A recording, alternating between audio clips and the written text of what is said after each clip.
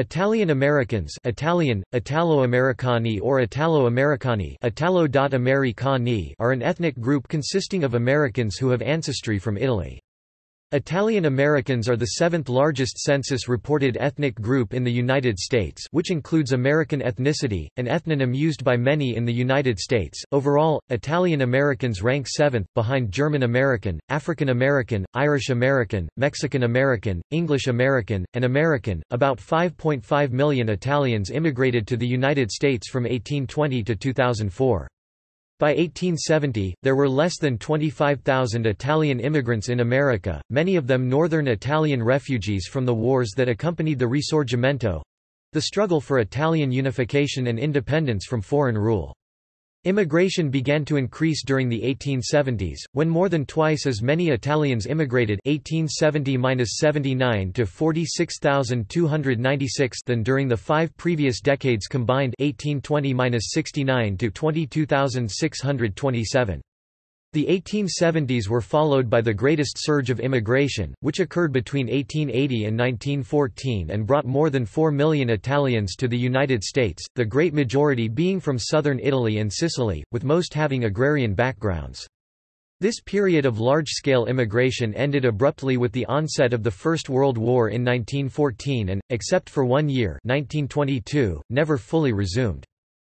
Further immigration was greatly limited by several laws Congress passed in the 1920s. Approximately 84% of the Italian immigrants came from the former Kingdom of the Two Sicilies. This was the poorest and least developed part of Italy, still largely rural and agricultural, where much of the populace had been impoverished by centuries of foreign misrule, and an oppressive taxation system imposed after Italian unification in 1861. After unification, the Italian government initially encouraged emigration to relieve economic pressures in the South. After the American Civil War, which resulted in over 500,000 killed or wounded, immigrant workers were recruited from Italy and elsewhere to fill the labor shortage caused by the war. In the United States, most Italians began their new lives as manual laborers in eastern cities, mining camps and in agriculture. The descendants of the Italian immigrants gradually rose from a lower economic class in the first generation to a level comparable to the national average by 1970. The Italian community has often been characterized by strong ties to family, the Roman Catholic Church, fraternal organizations, and political parties.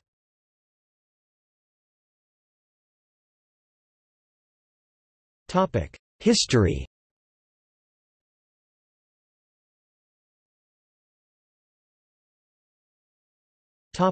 Early period 1492 to 1775. Italian navigators and explorers played a key role in the exploration and settlement of the Americas by Europeans. Christopher Columbus, the explorer who first reached the Americas in 1492 to 1504, was Italian. Another notable Italian explorer, Amerigo Vespucci, who explored the east coast of South America between 1499 and 1502, is the source of the name America. England's claims in North America were based on the voyages of the Italian explorer John Cabot Giovanni Caboto and his son Sebastian Cabot Sebastiano Caboto in the early 16th century. In 1524 the Italian explorer Giovanni da Verrazzano was the first European to map the Atlantic coast of today's United States, and to enter New York Bay. A number of Italian navigators and explorers in the employ of Spain and France were involved in exploring and mapping their territories, and in establishing settlements, but this did not lead to the permanent presence of Italians in America.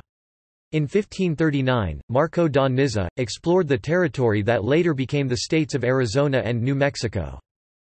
The first Italian to reside in America was Pietro Cesare Alberti, a Venetian seaman who, in 1635, settled in what would eventually become New York City. A small wave of Protestants, known as Waldensians, who were of French and northern Italian heritage, specifically Piedmontese, occurred during the 17th century.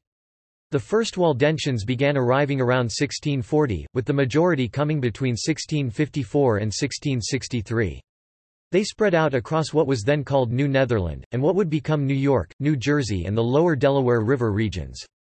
The total American Waldensian population that immigrated to New Netherland is currently unknown, however, a 1671 Dutch record indicates that, in 1656 alone, the Duchy of Savoy near Turin, Italy, had exiled 300 Waldensians due to their Protestant faith. Henri de Tonty, Enrico de Tonty, together with the French explorer La Salle, explored the Great Lakes region. De Tonty founded the first European settlement in Illinois in 1679, and in Arkansas in 1683. With La Salle, he co-founded New Orleans, and was governor of the Louisiana Territory for the next 20 years. His brother Alphonse de Tonty, Alfonso de Tonty, with French explorer Antoine Cadillac, was the co-founder of Detroit in 1701, and was its acting colonial governor for 12 years. Spain and France were Catholic countries and sent many missionaries to convert the native population. Included among these missionaries were numerous Italians. In 1519–25, Alessandro Geraldini was the first Catholic bishop in the Americas, at Santo Domingo. Father François Joseph Bressani, Francesco Giuseppe Bressani labored among the Algonquin and Huron Indians in the early 17th century. Between 1687 and 1711, the Southwest and California were explored and mapped by an Italian Jesuit priest Eusebio Cino. The Taliaferro family, originally from Venice, was one of the first families to settle in Virginia. Francesco Maria de Reggio, an Italian nobleman who served under the French, came to Louisiana in 1751 where he held the title of Captain General of Louisiana until 1763. Another colonial, merchant Francis Ferrari of Genoa, was naturalized as a citizen of Rhode Island in 1752. He died in 1753 and in his will mentions Genoa, his ownership of 3 ships, cargo of wine, and his wife Mary Ferrari went on to own one of the oldest coffee houses in America, the Merchant Coffee House of New York on Wall Street at Water Street. Her Merchant Coffee House moved across Wall Street in 1772, retaining the same name and patronage. Today, the descendants of the Alberti, Bertis, Taliaferro, Fonda, Reggio and other early families are found all across the United States. War of Independence to Civil War 1775 to 1861. This period saw a small stream of new arrivals from Italy. Some brought skills in agriculture and the making of glass, silk and wine, while others brought skills as musicians. In 1773–85 Filippo Mazze, a physician and promoter of liberty, was a close friend and confidant of Thomas Jefferson. He published a pamphlet containing the phrase, "All men are by nature equally free and independent," which Jefferson incorporated essentially intact into the Declaration of Independence. Italian Americans served in the American Revolutionary War both as soldiers and officers. 3 regiments, totaling some 1,500 men, fought for American independence.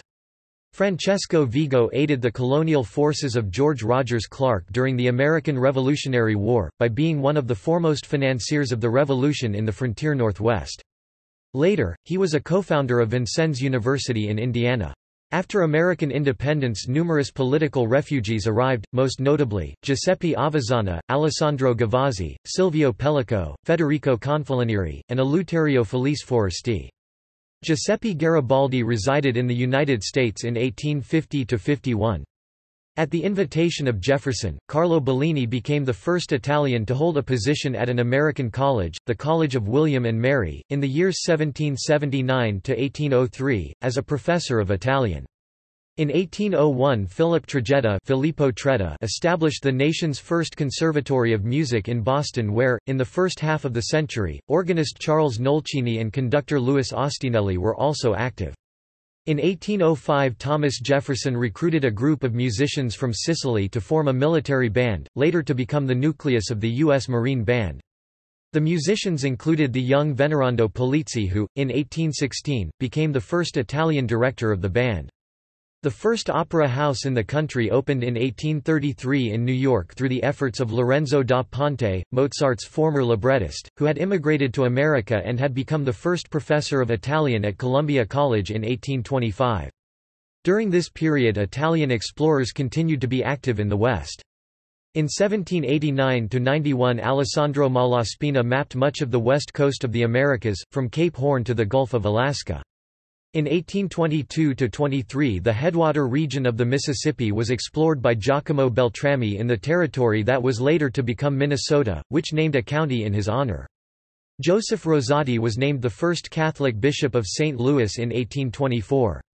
In 1830–64 Samuel Mazzucchelli, a missionary and expert in Indian languages, ministered to European colonists and Native Americans in Wisconsin and Iowa for 34 years and, after his death, was declared venerable by the Catholic Church. Father Charles Constantine Peace, a Jesuit, served as chaplain of the Senate from 1832 to 1833, the only Catholic priest ever chosen to serve in this capacity. Missionaries of the Jesuit and Franciscan orders were active in many parts of America. Italian Jesuits founded numerous missions, schools and 2 colleges in the West. Giovanni Nobili founded the Santa Clara College, now Santa Clara University, in 1851. The St. Ignatius Academy, now University of San Francisco, was established by Anthony Marici in 1855. The Italian Jesuits also laid the foundation for the wine-making industry that would later flourish in California. In the East, the Italian Franciscans founded hospitals, orphanages, schools, and the St. Bonaventure College, now St. Bonaventure University, established by Panfilo da Magliano in 1858. In 1837 John Finizzi became the mayor of Augusta, Georgia. Samuel Wildes Trotty of South Carolina was the first Italian-American to serve in the U.S. Congress, a partial term, from December 17, 1842 to March 3, 1843. In 1849 Francesco de Casali began publishing the Italian-American newspaper, L'Eco d'Italia, in New York, the first of many to eventually follow. In 1848 Francis Ramaciotti, piano string inventor and manufacturer, immigrated to the U.S. from Tuscany.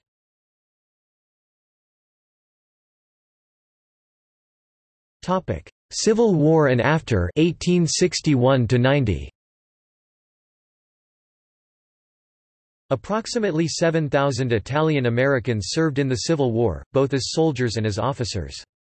While some served in the Confederate Army, including General William B. Taliaferro, the majority, for both demographic and ideological reasons, served in the Union Army, including Generals Edward Ferrero and Francis B. Spinola. The Garibaldi Guard recruited volunteers for the Union Army from Italy and other European countries to form the 39th New York Infantry. 6 Italian Americans received the Medal of Honor during the war, among whom was Colonel Luigi Palma di Cesnola, who later became the first director of the Metropolitan Museum of Arts in New York 1879–1904. Beginning in 1863, Italian immigrants were one of the principal groups, along with the Irish, that built the Transcontinental Railroad west from Omaha, Nebraska. In 1866, Constantino Brumidi completed the frescoed interior of the United States Capitol Dome in Washington, and spent the rest of his life executing still other artworks to beautify the Capitol. The first Columbus Day celebration was organized by Italian Americans in San Francisco in 1869. An immigrant, Antonio Meucci, brought with him a concept for the telephone.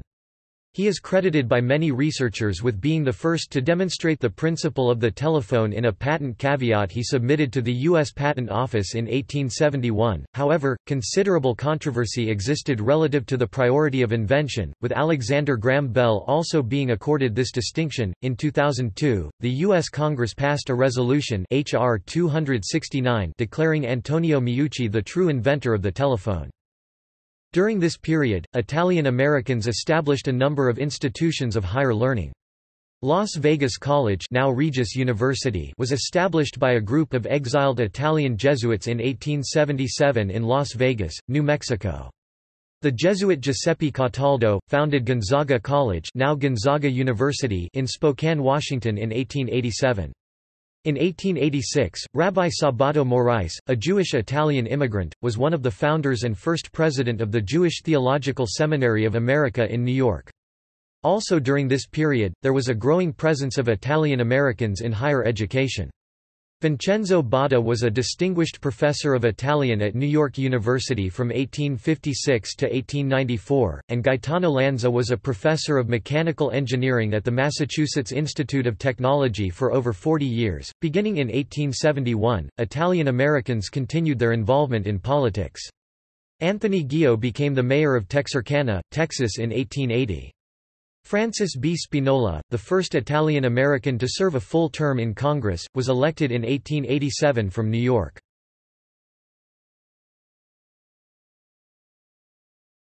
The period of mass immigration 1890 to 1920.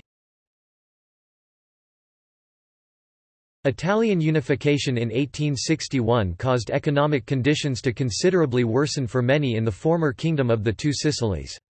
Major factors that contributed to the large exodus from southern Italy and Sicily after unification included political and social unrest, the government's allocation of much more of its resources to the industrialization of the North than to that of the South, an inequitable tax burden on the South, tariffs on the products of the South, soil exhaustion and erosion, and military conscription lasting 7 years.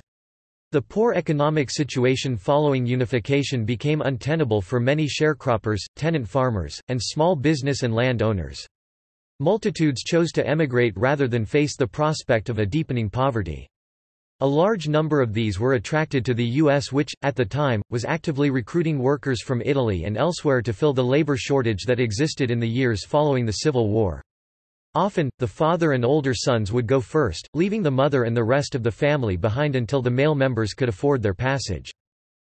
From 1880 to 1915, an estimated 13 million Italians migrated out of Italy, making Italy the scene of the largest voluntary emigration in recorded world history. During this period of mass migration, 4 million Italian immigrants arrived in the United States, and 3 million of the Italian immigrants came just between 1900 and 1915. Once in America, the immigrants faced great challenges. Often with no knowledge of the English language and with little formal education, many of the immigrants were compelled to accept low-wage manual labor jobs, and were frequently exploited by the middlemen who acted as intermediaries between them and the prospective employers. Many sought housing in the older sections of the large northeastern cities where they settled, that became known as Little Italies, frequently in overcrowded substandard tenements which were often dimly lit with poor heating and ventilation. Tuberculosis and other communicable diseases were a constant health threat for the immigrant families that were compelled by economic circumstances to live in these dwellings. Other immigrant families lived in single-family abodes, which was more typical in areas outside of the enclaves of the large northeastern cities, and other parts of the country as well. An estimated 49% of Italians who migrated to the Americas between 1905, when return migration statistics began, and 1920 did not remain in the United States. These so-called birds of passage intended to stay in the United States for only a limited time, followed by a return to Italy with enough in savings to re-establish themselves there. While many did return to Italy, others chose to stay, or were prevented from returning by the outbreak of World War I.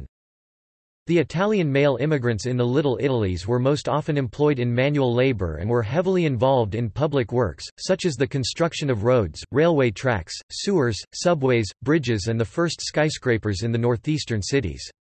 As early as 1890, 90% of New York City's public works employees were Italian. The women most frequently worked as seamstresses in the garment industry or in their homes. Many established small businesses in the Little Italies to satisfy the day-to-day needs of fellow immigrants. A New York Times article from 1895 provides a glimpse into the status of Italian immigration at the turn of the century. The article states, of the 500,000 Italians that are in the United States, about 100,000 live in the city, and including those who live in Brooklyn, Jersey City, and the other suburbs, the total number in the vicinity is estimated at about 160,000. After learning our ways they become good, industrious citizens. The New York Times in May 1896 sent its reporters to characterize the Little Italy, Mulberry neighborhood. They are laborers, toilers in all grades of manual work, they are artisans, they are junkmen, and here, too, dwell the rag pickers. There is a monster colony of Italians who might be termed the commercial or shop-keeping community of the Latins. Here are all sorts of stores, pensions, groceries, fruit emporiums, tailors, shoemakers, wine merchants, importers, musical instrument makers. There are notaries, lawyers, doctors, apothecaries, undertakers. There are more bankers among the Italians than among any other foreigners except the Germans in the city. The masses of Italian immigrants that entered the United States 1890 to 1900 posed a change in the labor market, prompting Fr. Michael J. Henry to write a letter in October 1900 to the Bishop John J. Clancy of Sligo, Ireland, warning that unskilled young Irishmen would have to enter into competition with their pickaxe and shovel against other nationalities, Italians, Poles etc. to eke out bare existence. The Italians are more economic, can live on poor fare and consequently can afford to work for less wages than the ordinary Irishman. Brooklyn Eagle in a 1900 article addressed the same reality. The day of the Irish hod carrier has long been past. But it is the Italian now that does the work. Then came the Italian carpenter and finally the mason and the bricklayer. In spite of the economic hardship of the immigrants, civil and social life flourished in the Italian-American neighborhoods of the large northeastern cities. Italian theater, band concerts, choral recitals, puppet shows, mutual aid societies, and social clubs were available to the immigrants. An important event, the festa, became for many an important connection to the traditions of their ancestral villages in Italy. The festa involved an elaborate procession through the streets in honor of a patron saint or the Virgin Mary, in which a large statue was carried by a team of men, with musicians marching behind.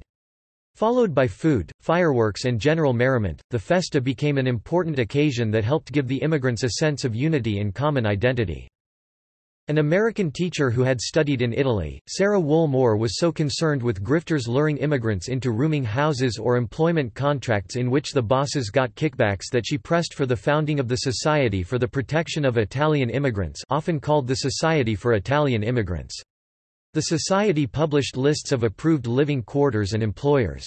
Later, the organization began establishing schools in work camps to help adult immigrants learn English.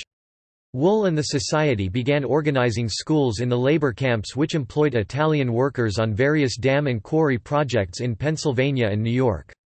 The schools focused on teaching phrases that workers needed in their everyday tasks. Because of the society's success in helping immigrants, they received a commendation from the Commissioner of Emigration for the Italian Ministry of Foreign Affairs in 1907, to assist the immigrants in the Little Italies, who were overwhelmingly Catholic. Pope Leo XIII dispatched a contingent of priests, nuns and brothers of the missionaries of St. Charles Borromeo. Among these was Sister Francesca Cabrini, who founded schools, hospitals and orphanages. She was canonized as the first American saint in 1946. Hundreds of parishes were founded by the St. Charles missionaries to serve the needs of the Italian communities. By 1910, Italians had founded 219 Italian Catholic churches and 41 parochial schools, served by 315 priests and 254 nuns, 2 Catholic seminaries, and 3 orphanages. The destinations of many of the Italian immigrants were not only the large cities of the East Coast, but also more remote regions of the country, such as Florida and California. They were drawn there by opportunities in agriculture, fishing, mining, railroad construction, lumbering and other activities underway at the time. Oftentimes, the immigrants contracted to work in these areas of the country as a condition for payment of their passage.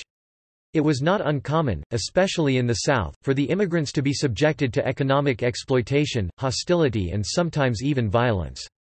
The Italian laborers who went to these areas were in many cases later joined by wives and children, which resulted in the establishment of permanent Italian-American settlements in diverse parts of the country. A number of towns, such as Roseto, Pennsylvania, Tontitown, Arkansas, and Valdez, North Carolina, were founded by Italian immigrants during this era. A number of major business ventures were founded by Italian Americans. Amadio Giannini originated the concept of branch banking to serve the Italian-American community in San Francisco.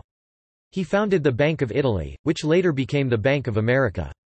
His bank also provided financing to the film industry developing on the West Coast at the time.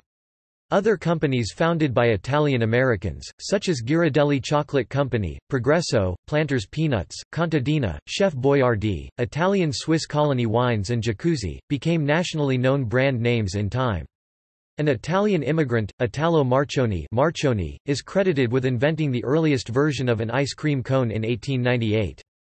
Another Italian immigrant, Giuseppe Belanca, brought with him in 1912 an advanced aircraft design, which he began producing. It was Charles Lindbergh's first choice for his flight across the Atlantic, but other factors ruled this out. However, one of Belanca's planes, piloted by Cesare Sabelli and George Pond, made one of the first non-stop transatlantic flights in 1934. A number of Italian immigrant families, including Grucci, Zambelli and Vitali, brought with them expertise in fireworks displays, and their pre-eminence in this field has continued to the present day. Following in the footsteps of Constantino Brumidi, other Italians and their descendants helped create Washington's impressive monuments. An Italian immigrant, Attilio Piccirilli, and his 5 brothers carved the Lincoln Memorial, which they began in 1911 and completed in 1922. Italian construction workers helped build Washington's Union Station, considered one of the most beautiful in the country, which was begun in 1905 and completed in 1908. The 6 statues that decorate the station's facade were sculpted by Andrew Bernasconi between 1909 and 1911. 2 Italian-American master stone carvers, Roger Morigi and Vincent Palumbo, spent decades creating the sculptural works that embellish Washington National Cathedral. Italian conductors contributed to the early success of the Metropolitan Opera of New York, founded in 1880, but it was the arrival of impresario Giulio Gatti Casazza in 1908, who brought with him conductor Arturo Toscanini, that made the Met an internationally known musical organization. Many Italian operatic singers and conductors were invited to perform for American audiences, most notably, tenor Enrico Caruso.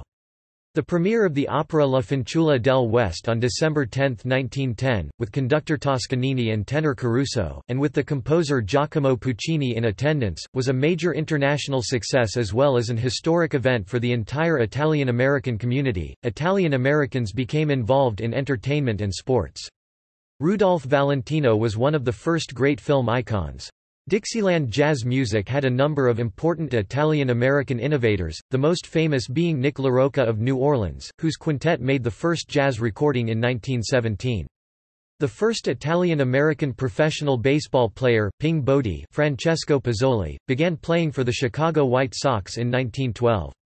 Ralph De Palma won the Indianapolis 500 in 1915. Italian Americans became increasingly involved in politics, government and the labor movement.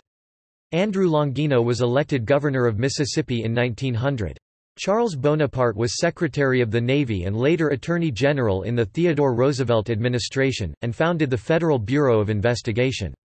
Salvatore A. Cotillo was the first Italian American to serve in both houses of the New York State Legislature and the first who served as Justice of the New York State Supreme Court.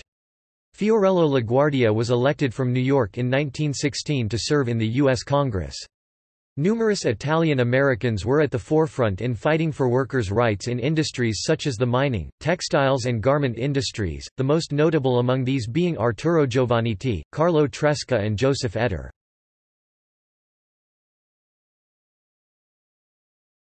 Topic: 1917 to 1941. The United States entered World War I in 1917. The Italian-American community wholeheartedly supported the war effort and its young men, both American-born and Italian-born, enlisted in large numbers in the American Army.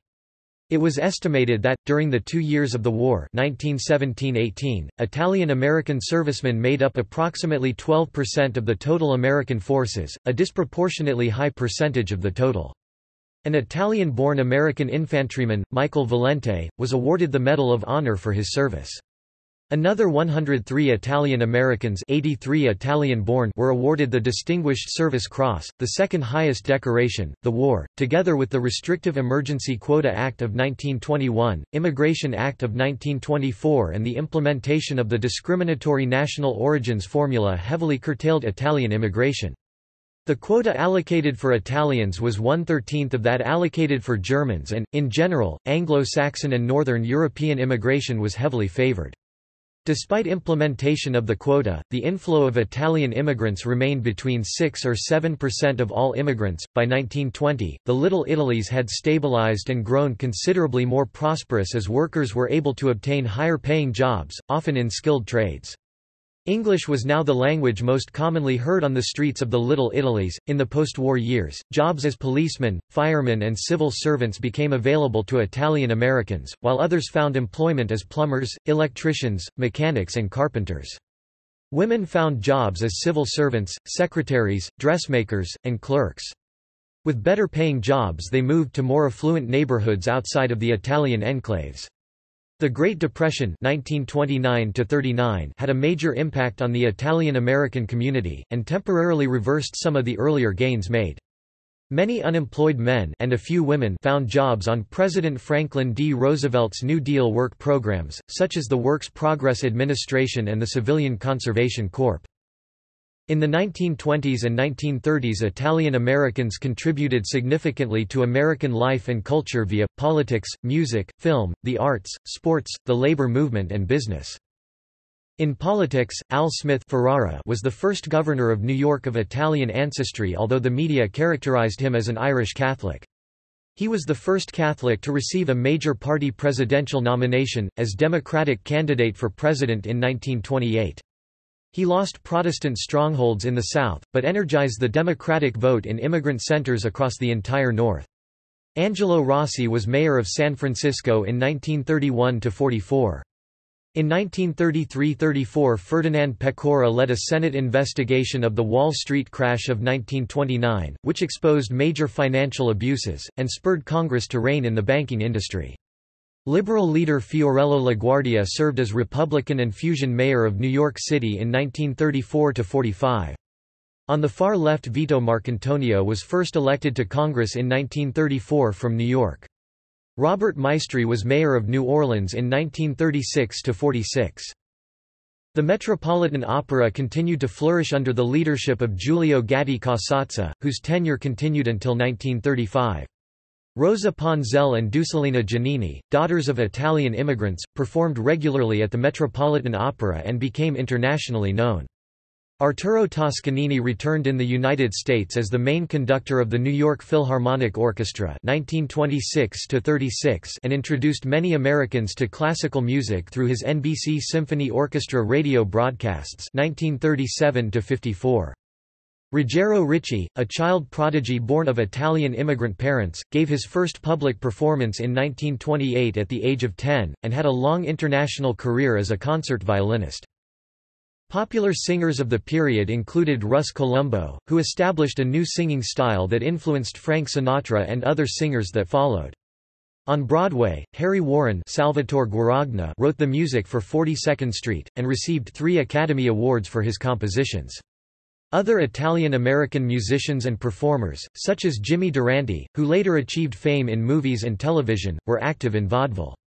Guy Lombardo formed a popular dance band, which played annually on New Year's Eve in New York City's Times Square. The film industry of this era included Frank Capra, who received 3 Academy Awards for directing.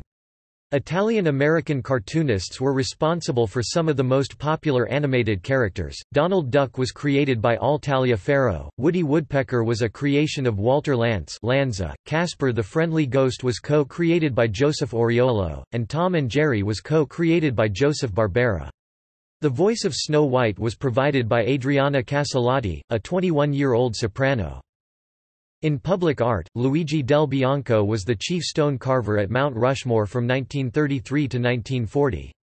Simon Rodia, an immigrant construction worker, built the Watts Towers over a period of 33 years, from 1921 to 1954.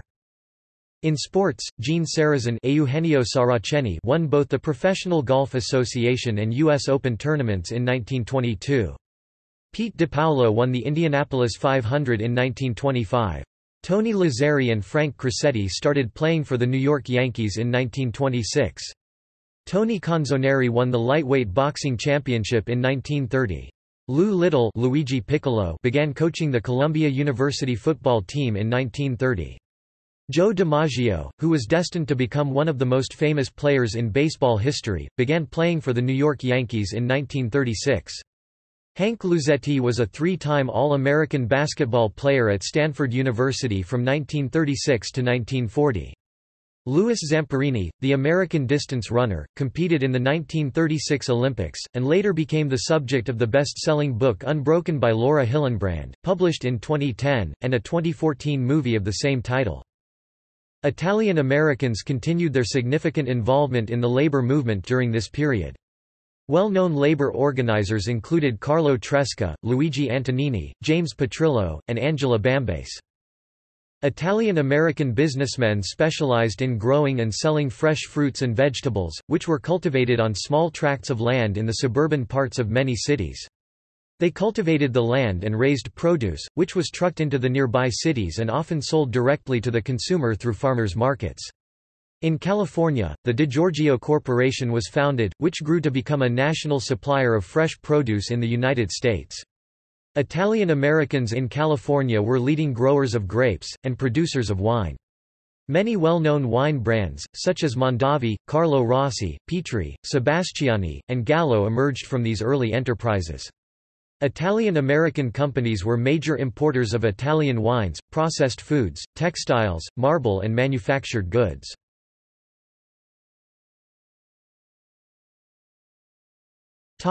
World War II. As a member of the Axis powers, Italy declared war on the United States in December 1941. Over 1.5 million Italian Americans served in the armed forces during World War II, amounting to some 10% of American soldiers in total. Some Italians were outspoken admirers of Mussolini, while others had never taken out American citizenship. Those viewed as a potential threat to the country were interned in detention camps, some for up to 2 years. As many as 600,000 others, who had not become citizens, were required to carry identity cards identifying them as resident alien. Thousands more on the West Coast were required to move inland, often losing their homes and businesses in the process. A number of Italian-language newspapers were forced to close because of their past support of fascist dictator Benito Mussolini. 2 books, Una Storia Segreta by Lawrence D. Stasi and Uncivil Liberties by Stephen Fox, and a movie, Prisoners Among Us, document these World War II developments. Italian Americans served with distinction during the war, and 14 were awarded the Medal of Honor. Among these was Sgt. John Basilone, one of the most decorated and famous servicemen in World War II, who was later featured in the HBO series The Pacific. Army Ranger Colonel Henry Mucci led one of the most successful rescue missions in U.S. history, that freed 511 survivors of the Bataan Death March from a Japanese prison camp in the Philippines, in 1945. In the air, Capt. Don Gentile became one of the war's leading aces, with 25 German planes destroyed. The work of Enrico Fermi was crucial in developing the atom bomb. Fermi, a Nobel Prize laureate nuclear physicist, who immigrated to the United States from Italy in 1938, led a research team at the University of Chicago that achieved the world's first sustained nuclear chain reaction, which clearly demonstrated the feasibility of an atom bomb. Fermi later became a key member of the team at Los Alamos Laboratory that developed the first atom bomb. He was subsequently joined at Los Alamos by Emilio Segre, one of his colleagues from Italy, who was also destined to receive the Nobel Prize in Physics. 3 United States World War II destroyers were named after Italian Americans. USS Basilone (DD 824) was named for Sgt. John Basilone. USS D'Amato (DD 871) was named for Corporal Anthony P. D'Amato, who was awarded the Medal of Honor posthumously for his valor during World War II, and USS Gherardi (DD 637) was named for Rear Admiral Bancroft Gherardi, who served during the Mexican-American and U.S. Civil Wars. World War II ended the unemployment and relief that characterized the 1930s, opening up new employment opportunities for large numbers of Italian Americans. Much of the Italian-American population was concentrated in urban areas where the new munitions plants were located. Many Italian-American women took war jobs, such as Rose Bonavita, who was recognized by President Roosevelt with a personal letter commending her for her performance as an aircraft riveter. She, together with a number of other women workers, provided the basis of the name, Rosie the Riveter, which came to symbolize all of the millions of American women workers in the war industries. Chef Boyardee, the company founded by Ettore Boiardi, was one of the largest suppliers of rations for U.S. and Allied forces during World War II. For his contribution to the war effort, Boiardi was awarded a Gold Star Order of Excellence from the United States War Department. Director Frank Capra made a series of wartime documentaries known as Why We Fight, for which he received the U.S. Distinguished Service Medal in 1945, and the Order of the British Empire Medal in 1962.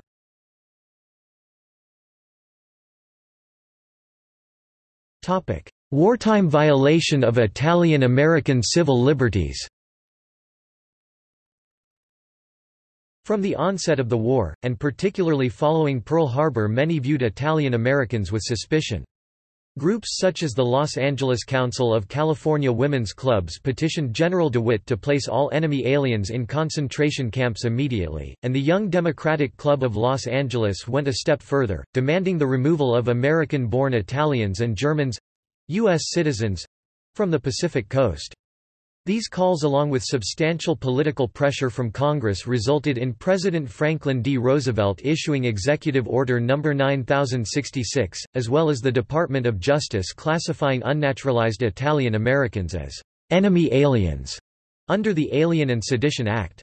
Thousands of Italians were arrested, and hundreds of Italians were interned in military camps, some for up to 2 years.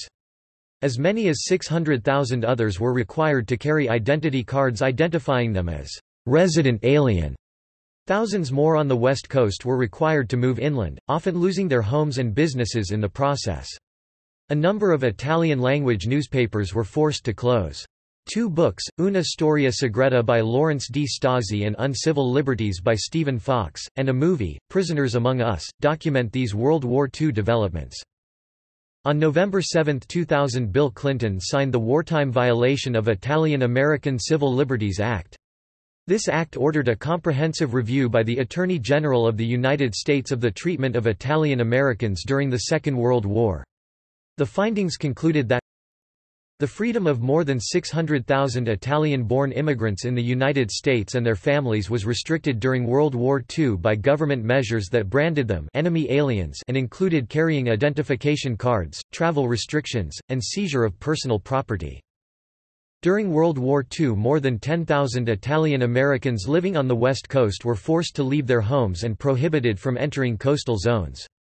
More than 50,000 were subjected to curfews. During World War II, thousands of Italian-American immigrants were arrested, and hundreds were interned in military camps. Hundreds of thousands of Italian-Americans performed exemplary service and thousands sacrificed their lives in defense of the United States. At the time, Italians were the largest foreign-born group in the United States, and today are the 5th largest immigrant group in the United States, numbering approximately 15 million. The impact of the wartime experience was devastating to Italian-American communities in the United States, and its effects are still being felt. A deliberate policy kept these measures from the public during the war. Even 50 years later, much information is still classified, the full story remains unknown to the public, and it has never been acknowledged in any official capacity by the United States government. In 2010, California officially issued an apology to the Italian Americans whose civil liberties had been violated.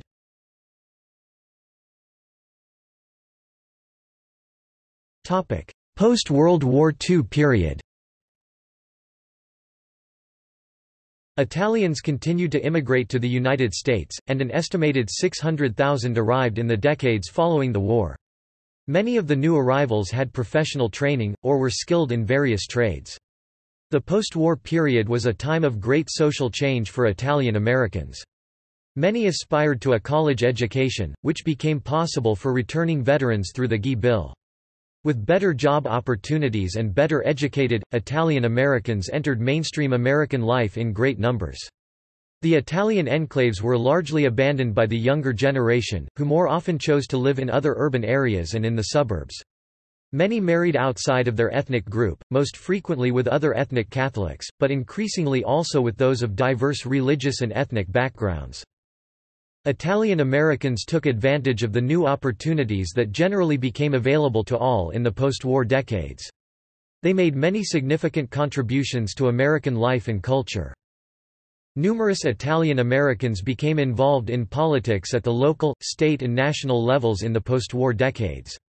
Those that became U.S. Senators included, John Pastor of Rhode Island, who was the first Italian-American elected to the Senate in 1950, Pete Domenici, who was elected to the U.S. Senate from New Mexico in 1973, and served 6 terms, Patrick Leahy, who was elected to the U.S. Senate from Vermont in 1973, and has served continuously since then, and Alphonse D'Amato, who served as U.S. Senator from New York from 1981 to 1999.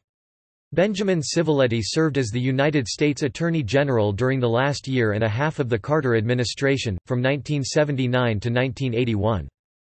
Scores of Italian Americans became well-known singers in the post-war period, including, Frank Sinatra, Mario Lanza, Perry Como, Dean Martin, Tony Bennett, Frankie Laine, Bobby Darin, Julius La Rosa, and Connie Francis.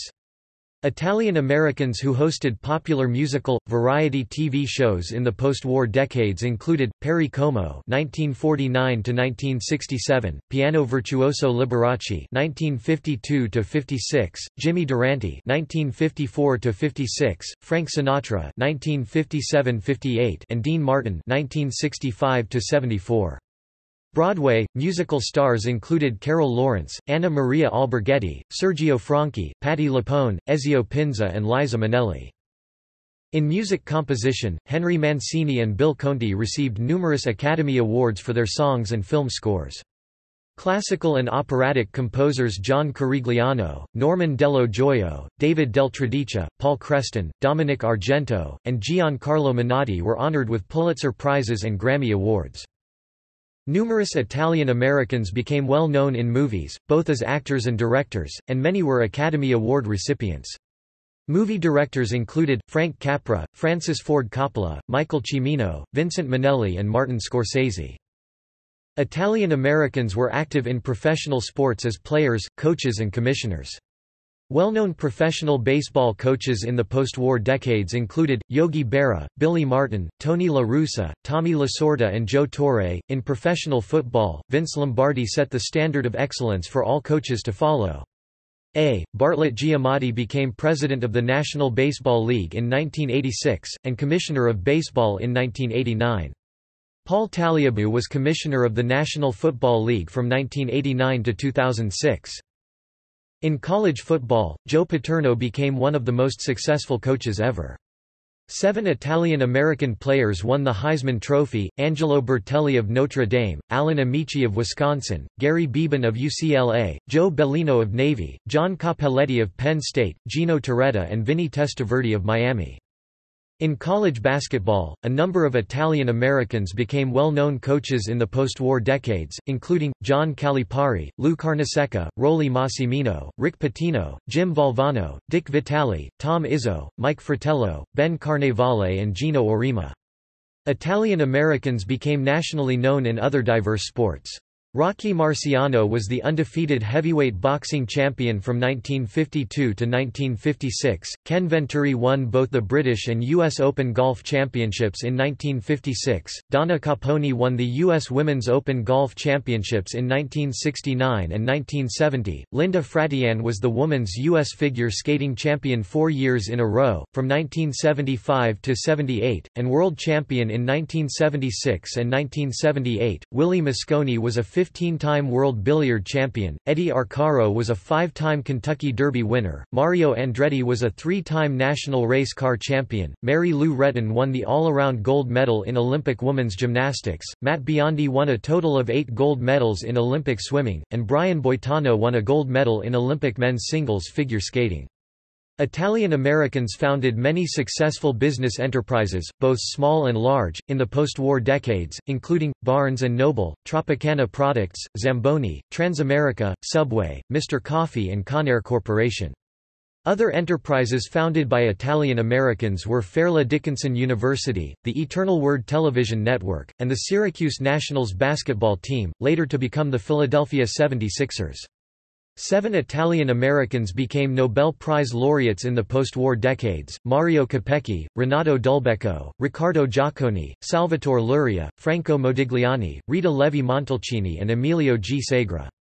Italian Americans continued to serve with distinction in the military, with 4 Medal of Honor recipients in the Korean War and 11 in the Vietnam War, including Vincent Capodanno, a Catholic chaplain.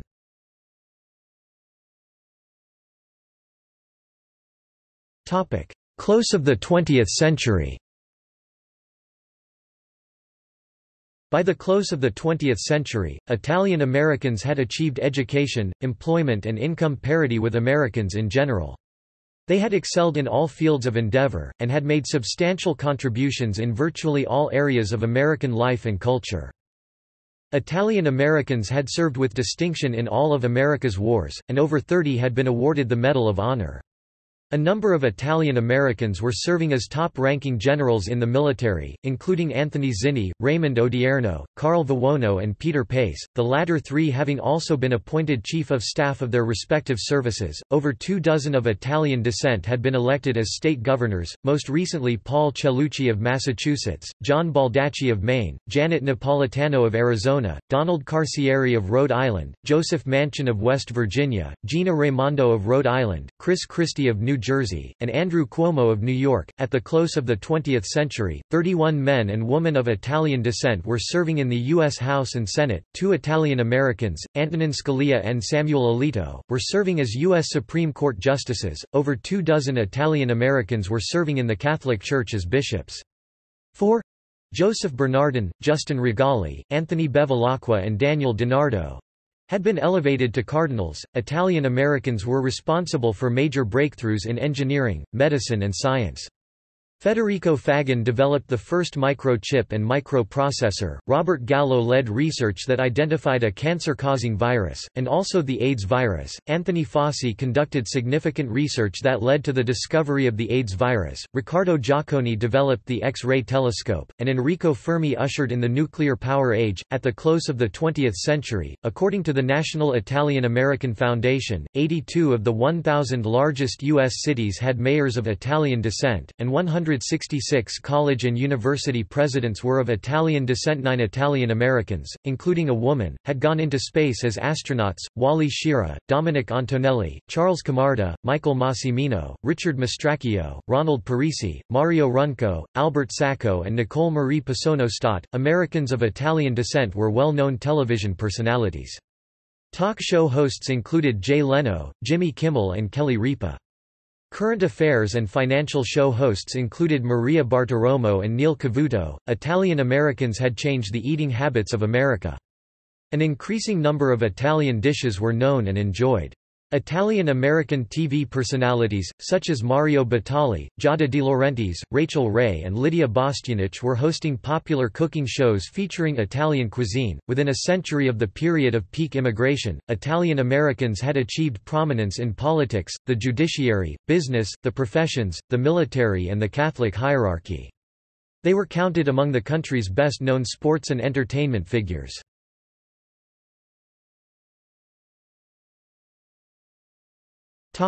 Politics.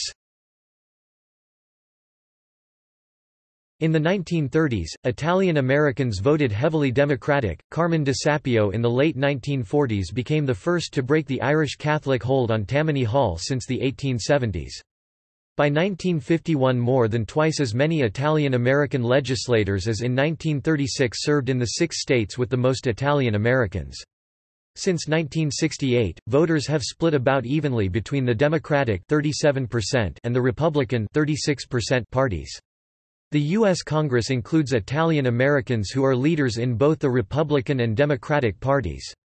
In 2007, Nancy Pelosi (DCA) became the first woman and Italian American Speaker of the United States House of Representatives.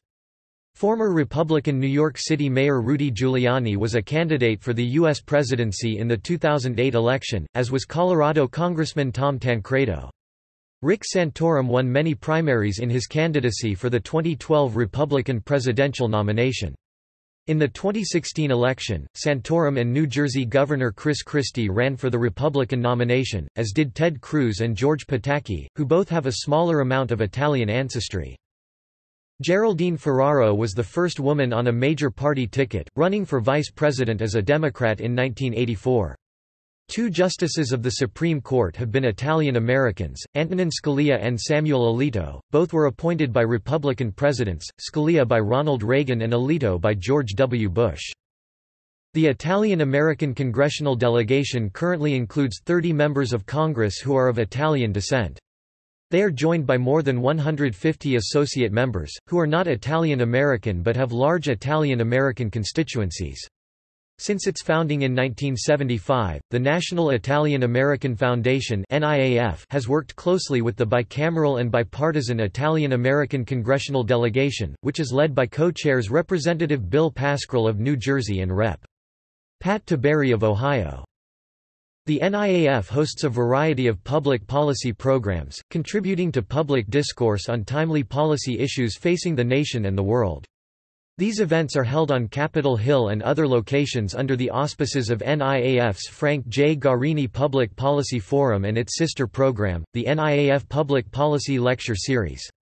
NIAF's 2009 public policy programs on Capitol Hill featured prominent Italians and Italian Americans as keynote speakers, including Leon Panetta, director of the CIA, and Franco Frattini, Minister of Foreign Affairs for the Republic of Italy.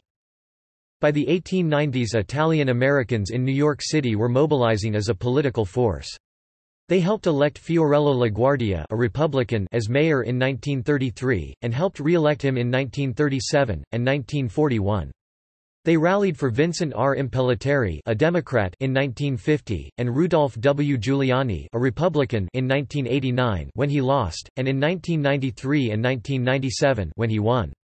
All three Italian Americans aggressively fought to reduce crime in the city. Each was known for his good relations with the city's powerful labor unions. LaGuardia and Giuliani have the reputation among specialists on urban politics as two of the best mayors in American history. Democrat Bill de Blasio, the third mayor of Italian ancestry, is the 109th and current mayor of New York City. Mario Cuomo, Democratic, served as the 52nd governor of New York for 3 terms, from 1983 to 1995. His son Andrew Cuomo is the 56th and current governor of New York and previously served as Secretary of Housing and Urban Development from 1997 to 2001, and as the Attorney General of New York from 2007 to 2010.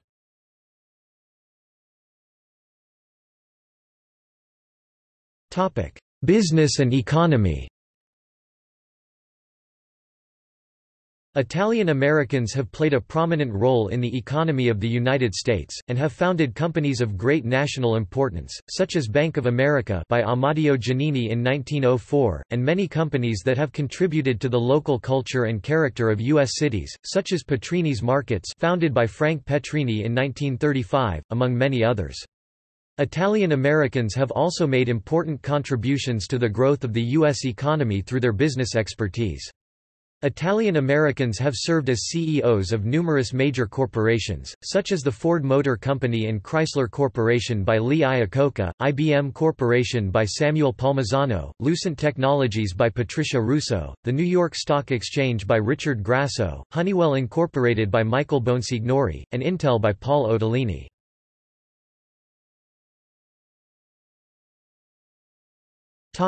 Workers. About 2/3 of America's Italian immigrants arrived during 1900–24. Having little formal education and industrial skills, approximately 80% became unskilled laborers heavily concentrated in the cities. The remaining 20% came with traditional Italian skills as, tailors, barbers, bricklayers, stonemasons, stonecutters, marble, tile and terrazzo workers, fishermen, musicians, singers, shoemakers, shoe repairers, cooks, bakers, carpenters, grape growers, wine makers, silk makers, dressmakers, and seamstresses. Others came to provide for the needs of the immigrant communities, notably doctors, dentists, midwives, lawyers, teachers, morticians, priests, nuns, and brothers.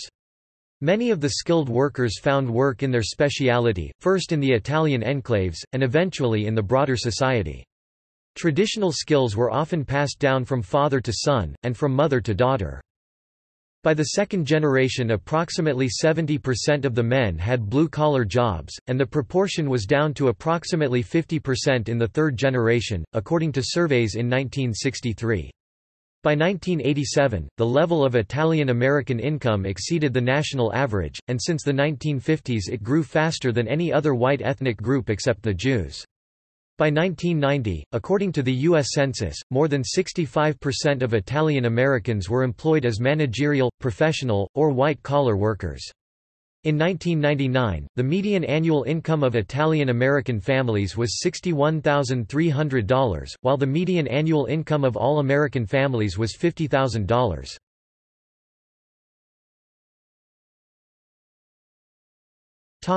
Women. Italian women who arrived during the period of mass immigration had to adapt to new and unfamiliar social and economic conditions. Mothers, who had the task of raising the children and providing for the welfare of the family, commonly demonstrated great courage and resourcefulness in meeting these obligations, often under adverse living conditions. Their cultural traditions, which placed the highest priority on the family, remained strong as Italian immigrant women adapted to these new circumstances. Married women typically avoided factory work and chose home-based economic activities such as dressmaking, taking in boarders, and operating small shops in their homes or neighborhoods. Italian neighborhoods also proved attractive to midwives, women who trained in Italy before coming to America. Many single women were employed in the garment industry as seamstresses, often in unsafe working environments. Many of the 146 who died in the Triangle Shirtwaist Factory fire in 1911 were Italian-American women. Angela Bambase was an 18-year-old Italian-American organizer for the International Ladies Garment Workers Union in New York who worked to secure better working conditions and shorter hours for women workers in the garment industry. The American scene in the 1920s featured a widespread expansion of women's roles, starting with the vote in 1920, and including new standards of education, employment and control of their own sexuality. Flappers raised the hemline and lowered the old restrictions in women's fashion. The Italian-American media disapproved. It demanded the holding of the line regarding traditional gender roles in which men controlled their families. Many traditional patriarchal values prevailed among Southern European male immigrants, although some practices like dowry were left behind in Europe. The community spokesmen were shocked at the notion of a woman marking her secret ballot. They ridiculed flappers and proclaimed that feminism was immoral. They idealized an old male model of Italian womanhood. Mussolini was popular with readers and subsidized some papers, so when he expanded the electorate to include some women voting at the local level, the Italian-American editorialists applauded him, arguing that the true Italian woman was, above all, a mother and a wife and, therefore, would be reliable as a voter on local matters but only in Italy. Feminist organizations in Italy were ignored, as the editors purposely associated emancipation with Americanism and transformed the debate over women's rights into a defense of the Italian-American community to set its own boundaries and rules. The ethnic papers featured a woman's page that updated readers on the latest fabrics, color combinations, and accessories including hats, shoes, handbags, and jewelry. Food was a major concern, and recipes were presented which adjusted to the availability of ingredients in the American market. Food supplies were limited in Italy by poverty and strict import controls, but abundant in America, so new recipes were needed to take advantage. In the second and third generations, opportunities expanded as women were gradually accepted in the workplace and as entrepreneurs. Women also had much better job opportunities because they had a high school or sometimes college education, and were willing to leave the Little Italies and commute to work. During World War II, large numbers of Italian-American women entered the workforce in factories providing war materiel, while others served as auxiliaries or nurses in the military services. After the war, Italian-American women had much greater freedom in choosing a career, and seeking higher levels of education. Consequently, the second half of the 20th century was a period in which Italian-American women excelled in virtually all fields of endeavor. They were responsible for a significant number of firsts. In politics, Geraldine Ferraro was the first woman vice presidential candidate, Ella Grasso was the first woman elected as a state governor and Nancy Pelosi was the first woman Speaker of the House. Mother Angelica Rita Rizzo, a Franciscan nun, in 1980 founded the Eternal Word Television Network (EWTN), a network viewed regularly by millions of Catholics. Joanne Falletta was the first woman to become a permanent conductor of a major symphony orchestra with both the Virginia Symphony Orchestra and the Buffalo Philharmonic Orchestra. Penny Marshall was one of the first woman directors in Hollywood. Catherine DeAngelis, MD, was the first woman editor of the Journal of the American Medical Association. Patricia Philly Crushall was the first woman president of ABC Television. Bonnie Taberzi was the first woman pilot in commercial aviation history. Patricia Russo was the first woman to become CEO of Lucent Technologies. Karen Ignani has, since 1993, been the CEO of American Health Insurance Plans, an umbrella organization organization representing all major HMOs in the country. Nicole Marie Pisonostat was one of the first women to go into space as an astronaut. Carolyn Porco, a world-recognized expert in planetary probes, is the leader of the imaging science team for the Cassini probe, presently in orbit around Saturn. The National Organization of Italian American Women (NOIAW), founded in 1980, is an organization for women of Italian heritage committed to preserving Italian heritage, language and culture by promoting and supporting the advancement of women of Italian ancestry.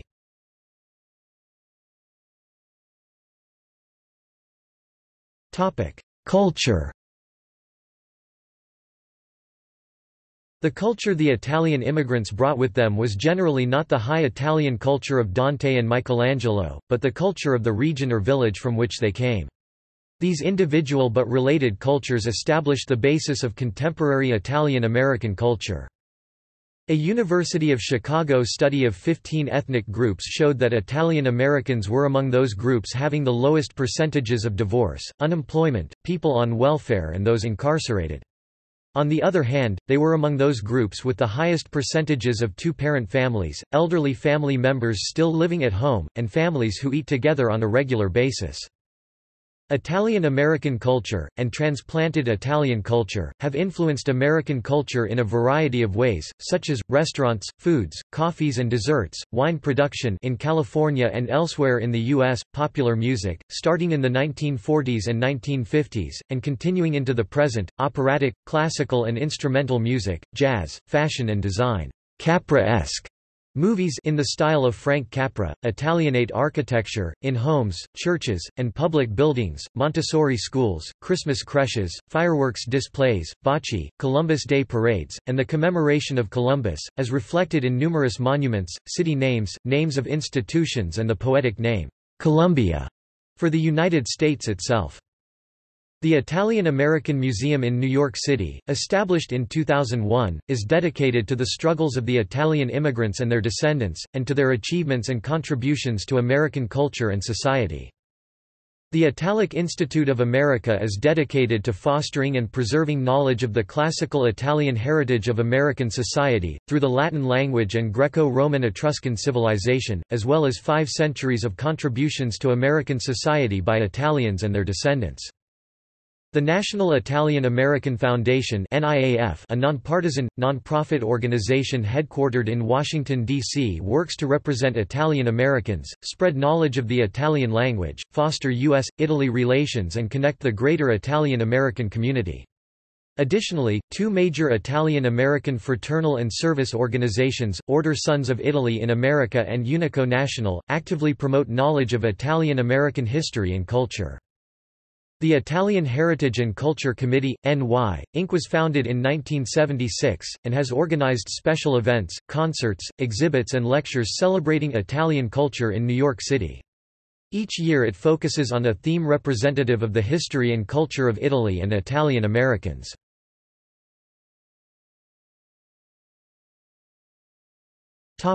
Literature. The works of a number of early Italian-American authors and poets, born of immigrant parents, were published in the first half of the 20th century. Pietro di Donato, born in 1911, was a writer best known for his novel, Christ in Concrete, which was hailed by critics in the United States and abroad as a metaphor for the immigrant experience in America. Frances Winwar, born Francesca Vinciguerra in 1907 in Sicily, came to the United States at age 10. She is best known for her series of biographies of 19th-century English writers. She was also a frequent translator of classic Italian works into English, and published several romantic novels set during historical events.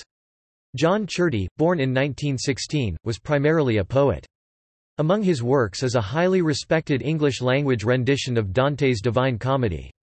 John Fante, born in 1909, was a novelist, short story writer and screenwriter. Later in the century, a growing number of books by recognized Italian-American authors, such as Don DeLillo, Giannina Braschi, Paul Gallico, Poseidon Adventure, Gilbert Sorrentino, Gay Talese, Camille Paglia and Mario Puzo, The Fortunate Pilgrim, found a place in mainstream American literature. Other notable 20th-century authors included, Dana Gioia, Executive Director of the National Endowment for the Arts, John Fusco, author of Paradise Salvage, Tina DeRosa, and Daniela Gioseffi, winner of the John Churdy Award for Lifetime Achievement in Poetry, and the American Book Award, and Josephine Gattuso Hendon, The Right Thing to Do. Poets Sandra Mortola Gilbert and Kim Adonisio were also winners of the John Churdy Award for Lifetime Achievement in Poetry from Italian Americana, as was writer Helen Berolini and poet Maria Mazziotti Gillen. These women have authored many books depicting Italian-American women in a new light. Helen Berolini's The Dream Book, an anthology of writings by Italian-American women 1985 was the first anthology that pulled together the historic range of writing from the late 19th century to the 1980s. It exhibited the wealth of fiction, poetry, essays, and letters, and paid special attention to the interaction of Italian-American women with American social activism. Italian-American poets Lawrence Ferlinghetti and Gregory Corso played a prominent role in the Beat generation. Ferlinghetti was also the co-founder of City Lights Bookstore, a San Francisco bookstore and publishing company that published much of the work of other Beat generation writers. Many of these authors' books and writings are easily found on the Internet, as for example on an archive of contemporary Italian-American authors, as well as in bibliographies online at Stony Brook University's Italian-American Studies Department in New York, or at the Italian-American Writers Association website. A scholarly literature has also emerged that critiques the literary output. Common themes include conflicts between marginal Italian-American and mainstream culture, and tradition-bound immigrant parents opposed by their more assimilated children. Mary Jo Bona provided the first full-length scholarly analysis of the literary tradition.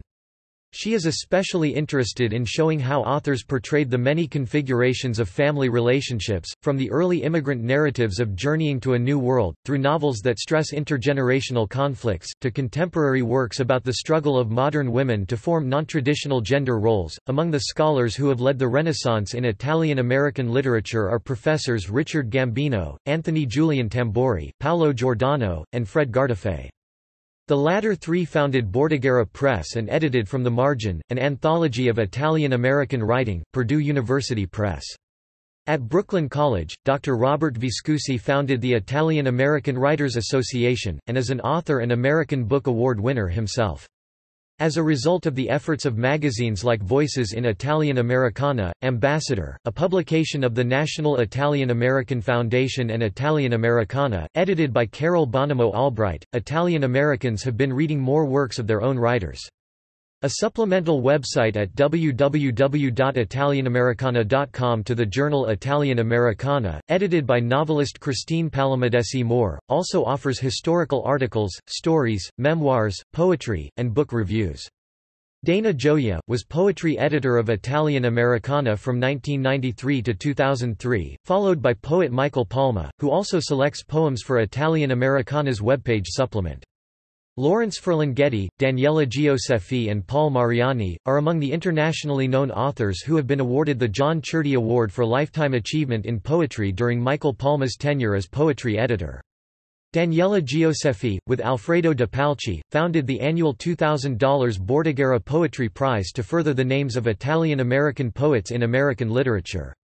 As of 1997, 12 books have been published in the bilingual series from Bordighera Press. In the field of academic cinema studies, Peter Bondinella, Peter Brunette, and Frank P. Tomasello have made significant contributions to film scholarship as authors, editors, and educators. Italian Americans have written not only about the Italian-American experience but, indeed, the human experience. Some of the most popular inspirational books have been authored by Italian Americans, notably, those of Og Mandino, Leo Buscaglia and Antoinette Bosco. A series of inspirational books for children has been written by Tami DePaula. Contemporary best-selling fiction writers include David Baldacci, Kate DiCamillo, Richard Russo, Adriana Trigiani and Lisa Scottoline.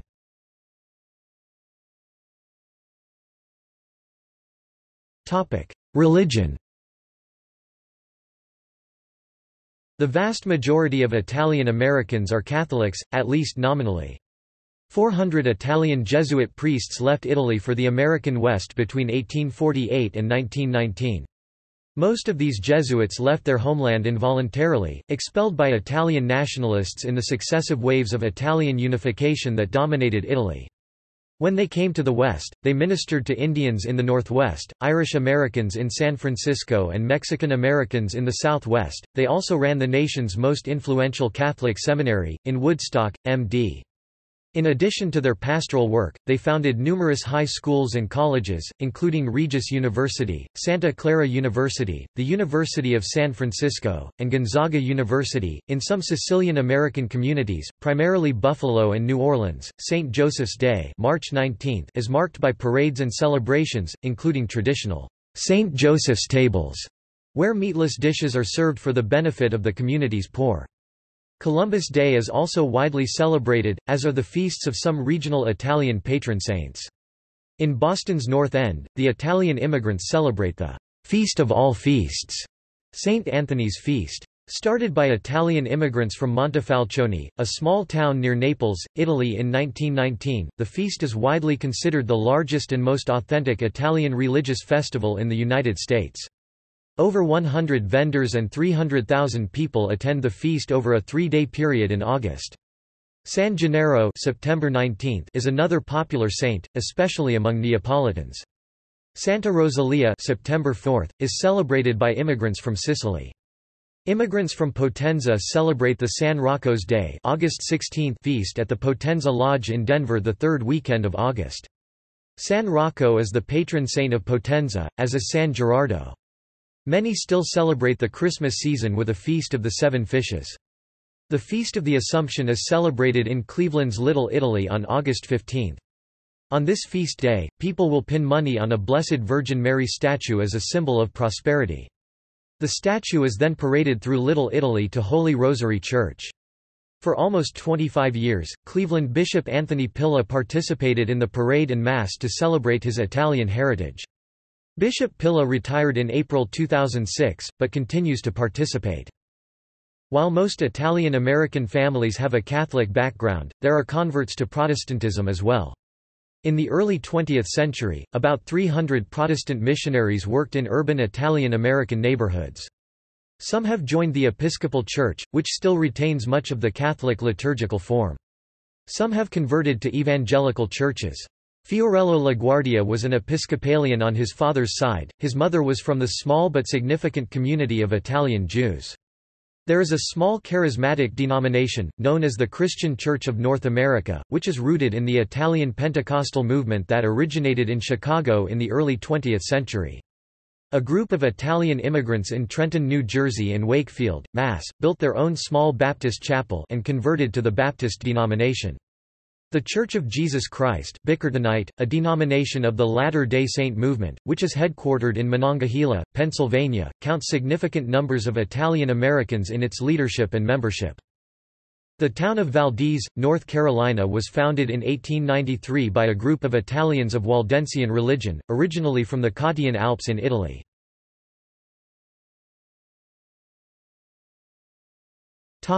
Italian Jews. The Jewish emigration from Italy was never of a magnitude that resulted in the formation of Italian Jewish communities in the United States. Religious Italian Jews integrated into existing Jewish communities without difficulty, especially in Sephardic communities, and those who were secular found Jewish secular institutions in the United States ready to welcome them.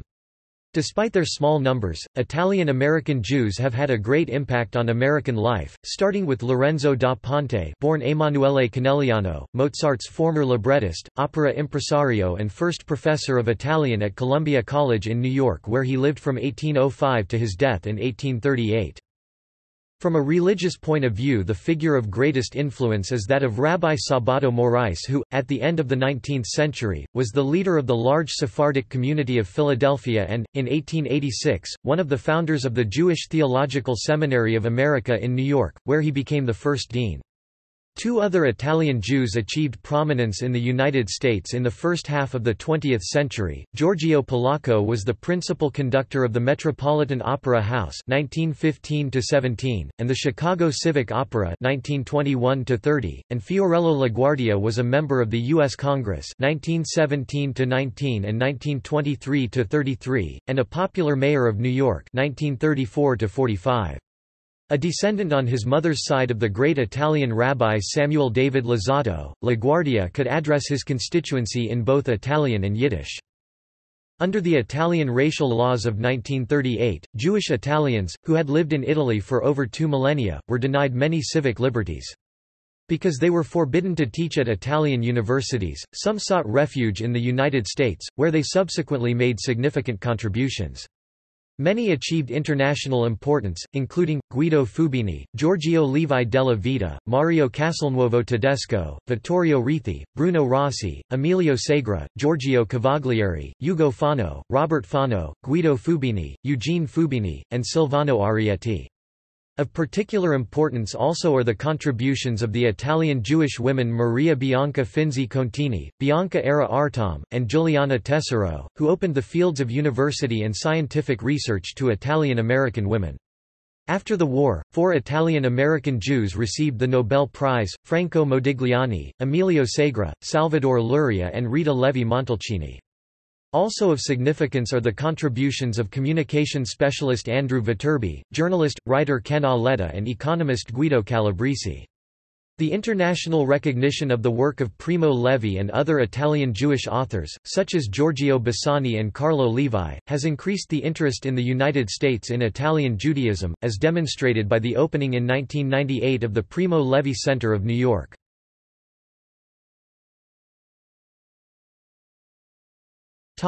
Education. During the era of mass immigration, rural families in Italy did not place a high value on formal education since they needed their children to help with chores as soon as they were old enough.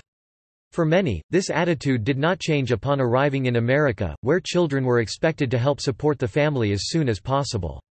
This view toward education steadily changed with each successive generation. The 1970 census revealed that those under age 45 had achieved a level of education comparable to the national average, and within 6 decades of their peak immigration year, Italian Americans as a whole had equaled the national average in educational attainment. Presently, according to Census Bureau data, Italian Americans have an average high school graduation rate, and a higher rate of advanced degrees compared to the national average. Italian Americans throughout the United States are well represented in a wide variety of occupations and professions, from skilled trades, to the arts, to engineering, science, mathematics, law, and medicine, and include a number of Nobel Prize winners. There is one Italian international school in the United States, La Scuola d'Italia Guglielmo Marconi in New York City.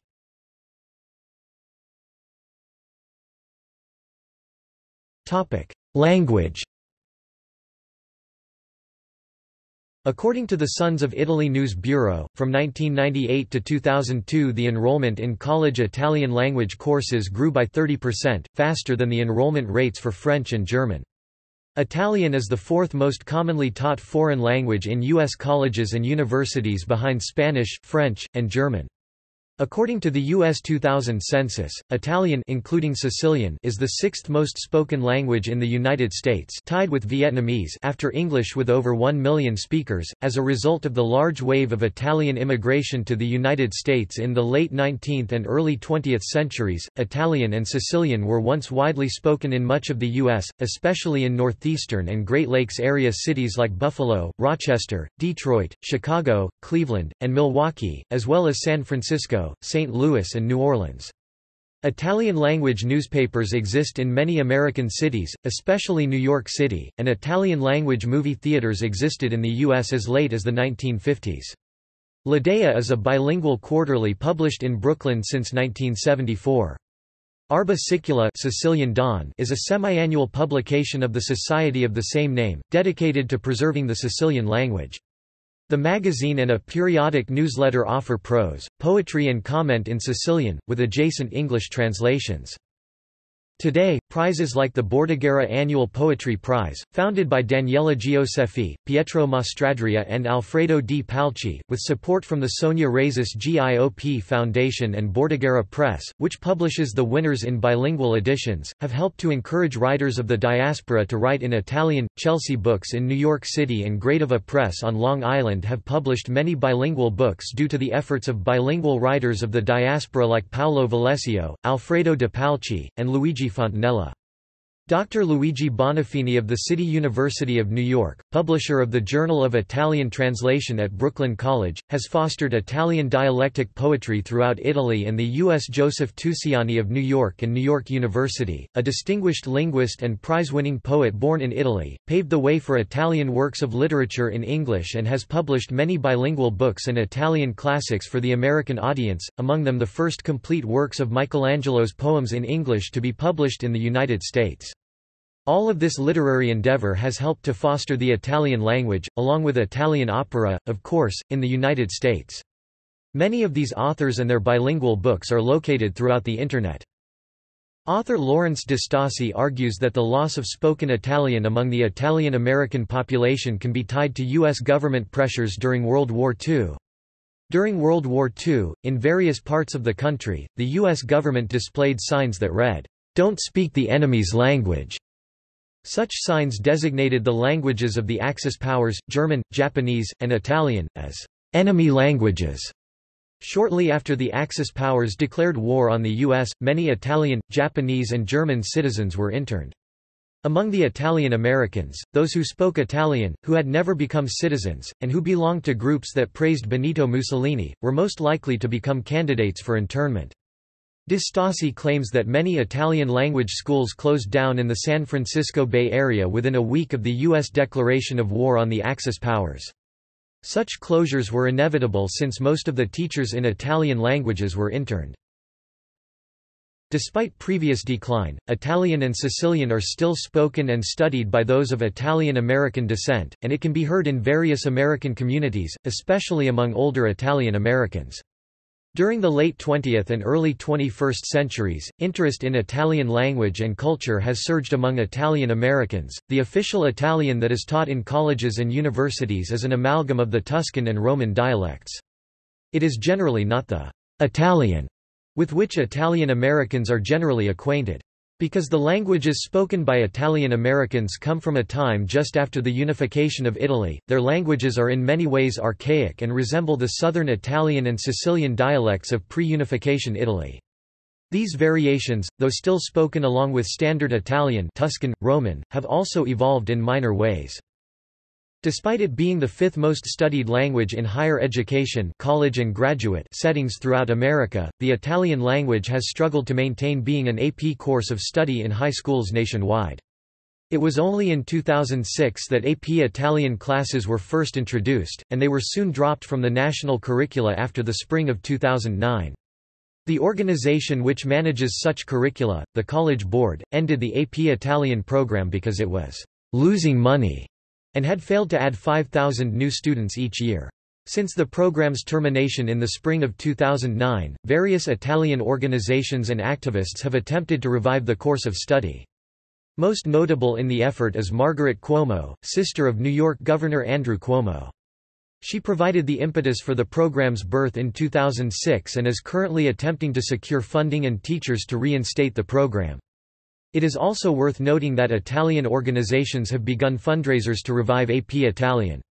Organizations such as the NIAF and Order Sons of Italy in America have made strides in collecting money, and are prepared to aid in the monetary responsibility any new AP Italian program would bring with it.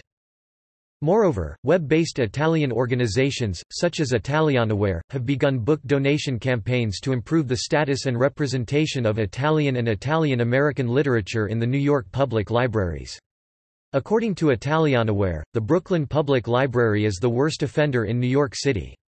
It has 11 books pertaining to the Italian immigrant experience available for checkout spread across 60 branches. That amounts to one book for every 6 branches in Brooklyn, which according to Italianaware cannot supply the large Italian-American community in the borough. Italianaware aims to donate 100 books to the Brooklyn Public Library by the end of 2010.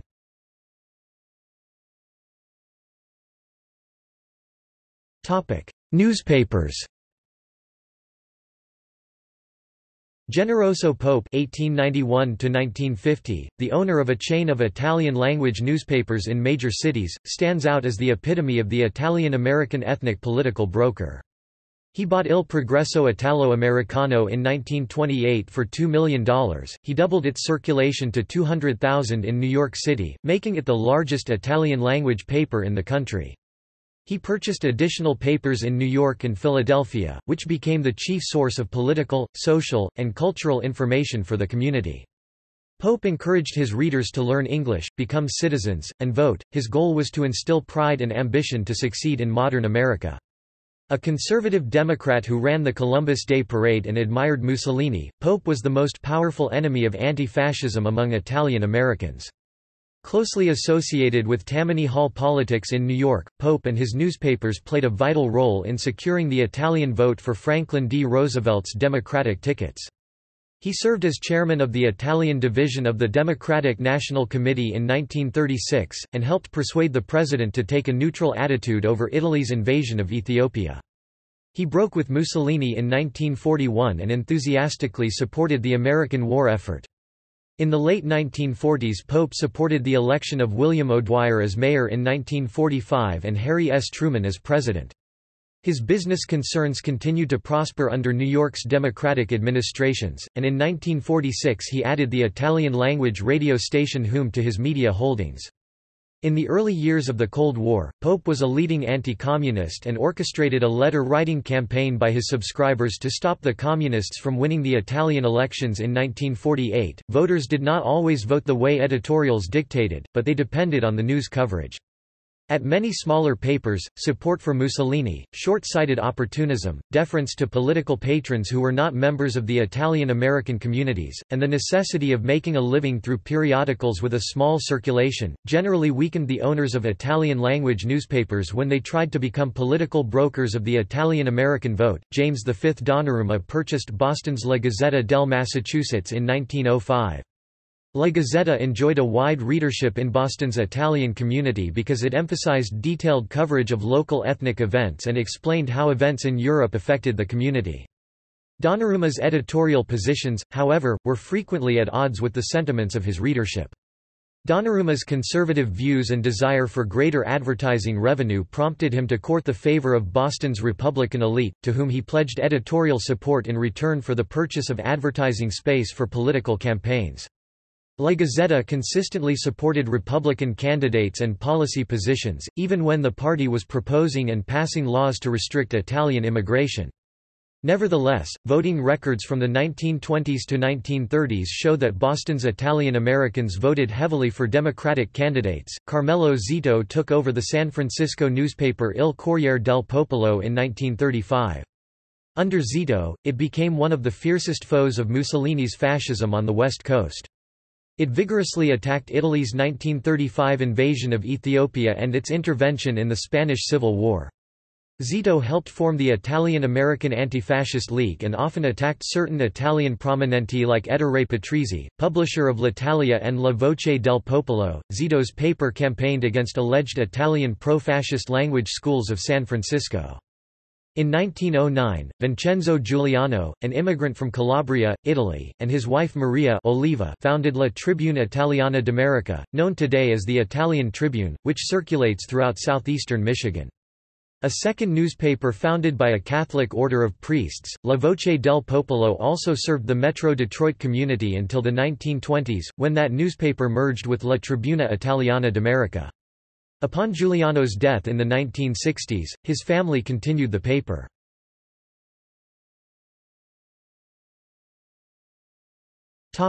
Folklore.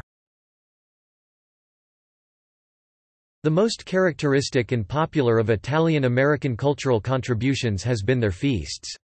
Throughout the United States, wherever one may find an Italian neighborhood, often referred to as Little Italy, one can find festive celebrations such as the well-known Feast of San Gennaro in New York City, the unique Our Lady of Mount Carmel Giglio feast in the Williamsburg section of Brooklyn, New York. Italian feasts involve elaborate displays of devotion to Jesus Christ and patron saints.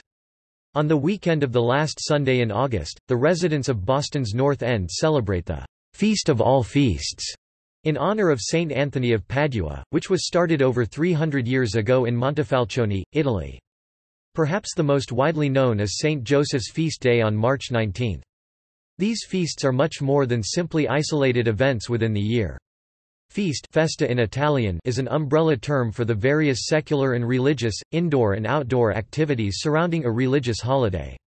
Typically, Italian feasts consist of festive communal meals, religious services, games of chance and skill, and elaborate outdoor processions consisting of statues resplendent in jewels and donations.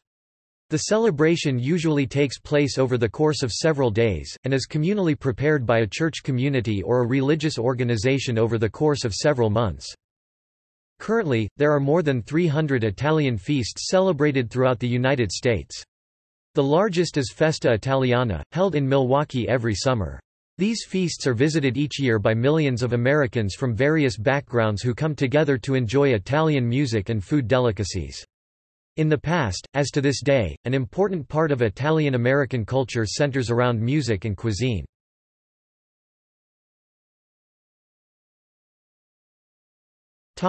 Discrimination and stereotyping. During the period of mass immigration to the United States, Italians suffered widespread discrimination in housing and employment. They were often victims of prejudice, economic exploitation, and sometimes even violence, particularly in the South.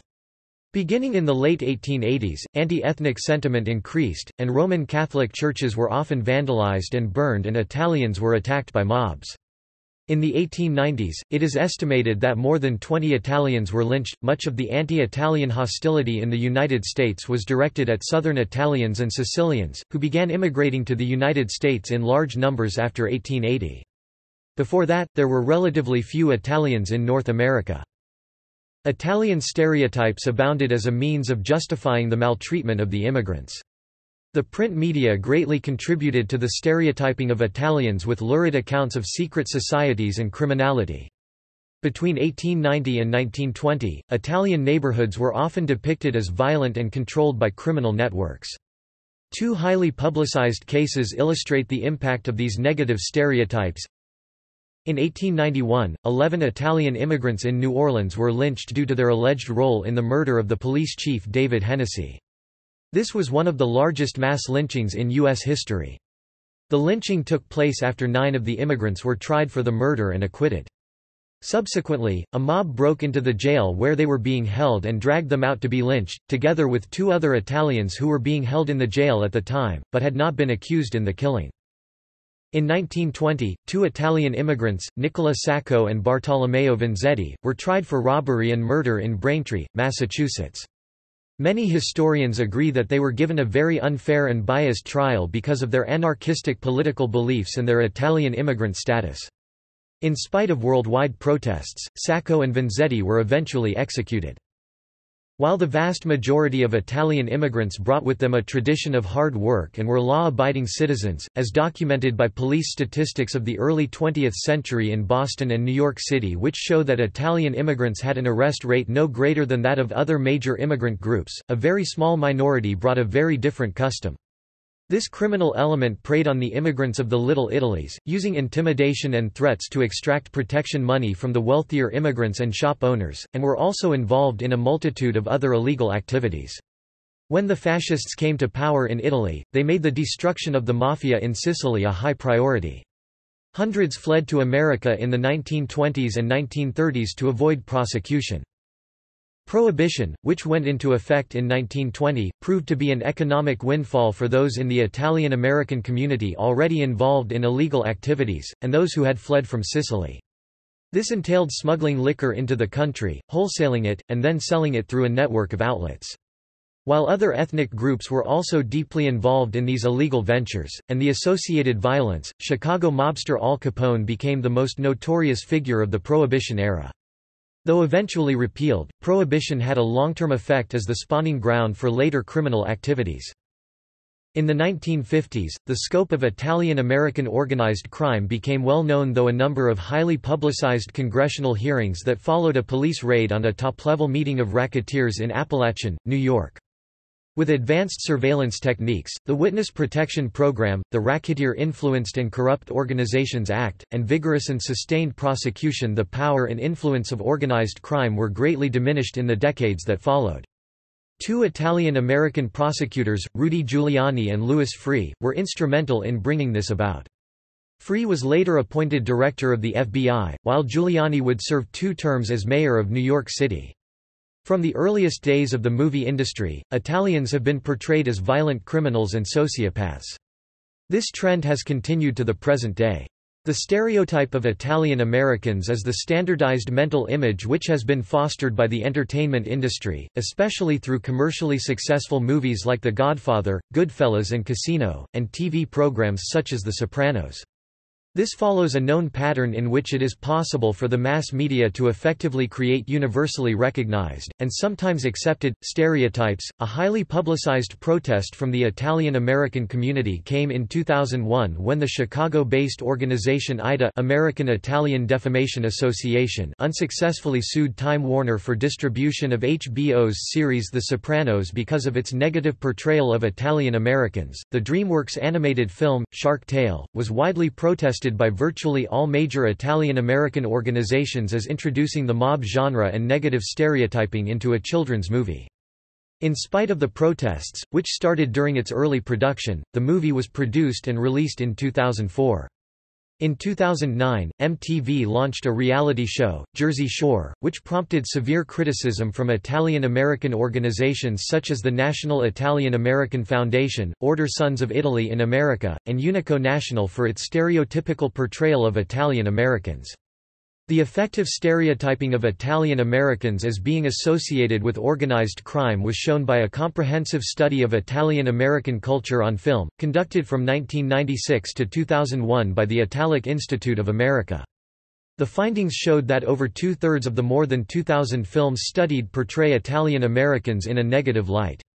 Further, close to 300 movies featuring Italian Americans as criminals have been produced since The Godfather, an average of 9 per year.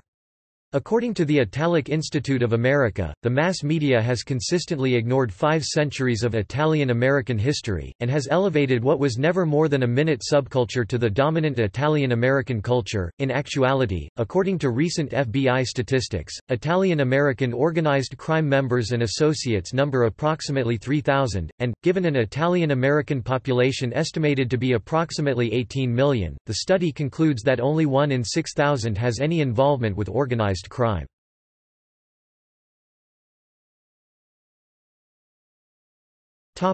Communities.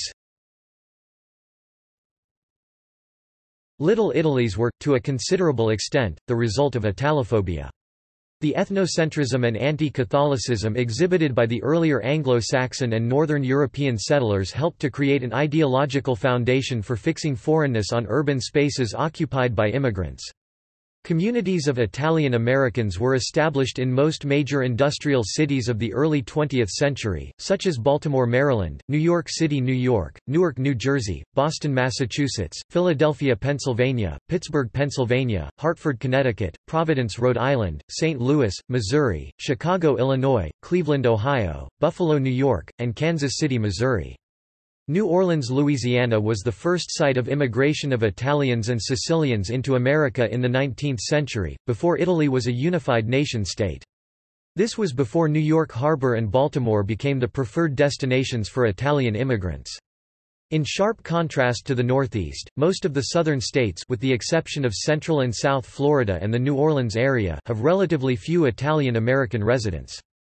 During the labor shortage in the 19th and early 20th centuries, planters in the Deep South did attract some Italian immigrants to work as sharecroppers, but they soon left the extreme anti-Italian discrimination and strict regimen of the rural areas for the cities or other states. The state of California has had Italian American residents since the 1850s. By the 1970s, gentrification of inner-city neighborhoods and the arrival of new immigrant groups caused a sharp decline in the old Italian American and other ethnic enclaves. Many Italian Americans moved to the rapidly growing western states, including Arizona, Colorado, Nevada, and California. Today, New York and New Jersey have the largest numbers of Italian Americans in the U.S., while smaller northeastern cities such as Pittsburgh, Providence and Hartford have the highest percentage of Italian Americans in their metropolitan areas.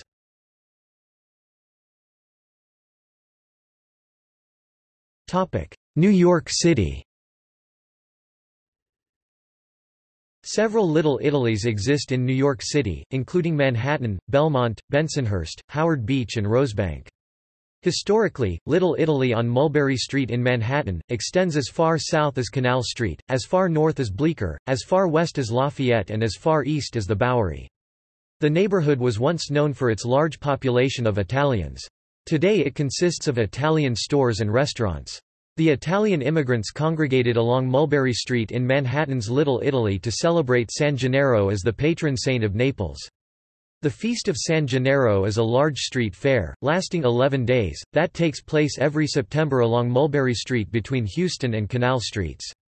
The festival is as an annual celebration of Italian culture and the Italian-American community. Today, much of the neighborhood has been absorbed and engulfed by Chinatown, as immigrants from China moved to the area. Arthur Avenue in the Belmont section of New York City's northernmost borough, the Bronx, was once the heart of the Bronx's Little Italy. Robert De Niro's directing debut, A Bronx Tale, takes place within Little Italy, however, it was largely filmed in Astoria, Queens. The series' third watch was initially based on Arthur Avenue, with the first episode referring to the firehouse as Camelot, based on its location at the intersection of King Street and Arthur Avenue. The 1973 film The 7-Ups, starring Roy Scheider, was filmed on Arthur Avenue and Hoffman Street. In 2003, a scene from the HBO series The Sopranos was shot in Mario's restaurant. Leonard, of James Fry's A Million Little Pieces, grew up in this area. Much of the novel Underworld takes place near Arthur Avenue. The author, Don DeLillo, himself grew up in that neighborhood.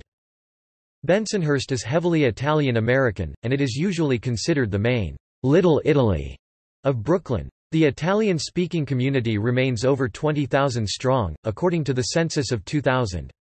However, the Italian-speaking community is becoming increasingly elderly and isolated, with the small, tight-knit enclaves they built around the city slowly disappearing as they give way to demographic changes.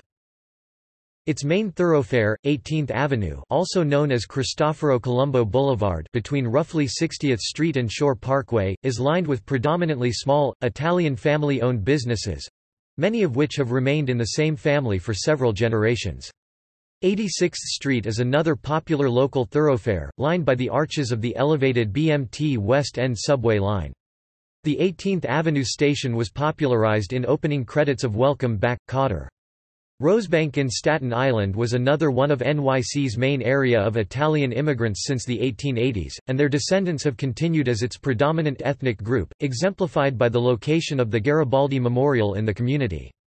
In recent years the town has experienced an influx of other ethnic groups, including Eastern Europeans, various Latin nationalities as well as Asians, particularly from the Philippines. Howard Beach in the Queens is also home to a large Italian population.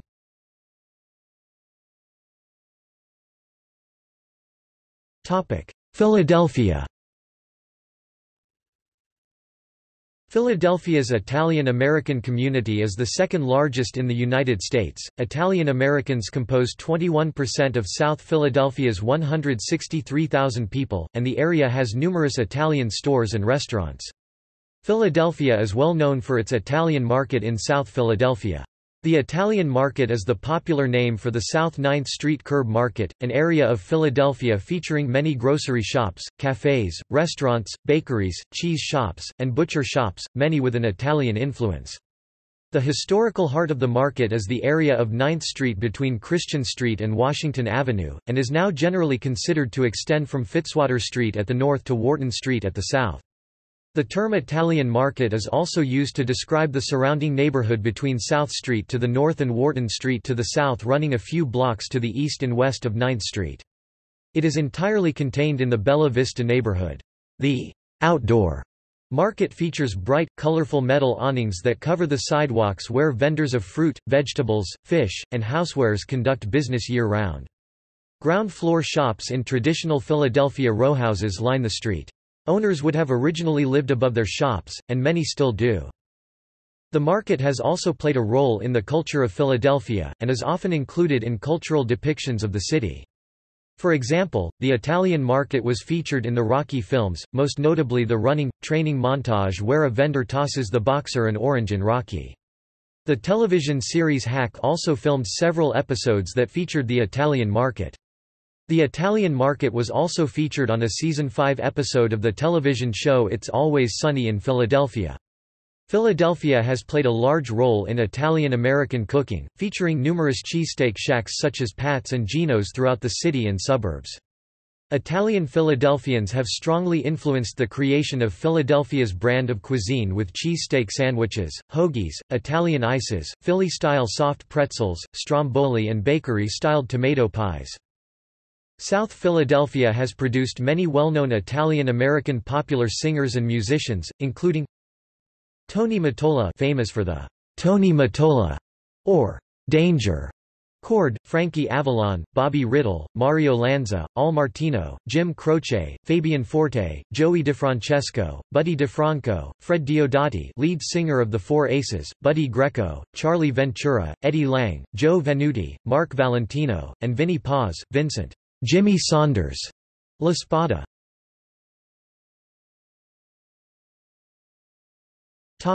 Boston. The North End in Boston since the early 20th century became the center of the Italian community of Boston. It is still largely residential and well known for its small, authentic Italian restaurants and for the first Italian café, Café Vittoria. The influx of Italian inhabitants has left a lasting mark on the area, many seminal Italian-American. Prince Pasta was begun by three Sicilian immigrants Gaetano Lamarco, Giuseppe Seminara, and Michele Cantella. Pastini was formed by Sicilian immigrant Luigi Pastini. Both companies have grown into million-dollar-a-year businesses, and continue to be successful to the present day. To fully understand the sheer size of the Italian immigrant population, one must look back at the groups that preceded them. The Irish, at their peak, numbered roughly 14,000 and the Jews numbered 17,000.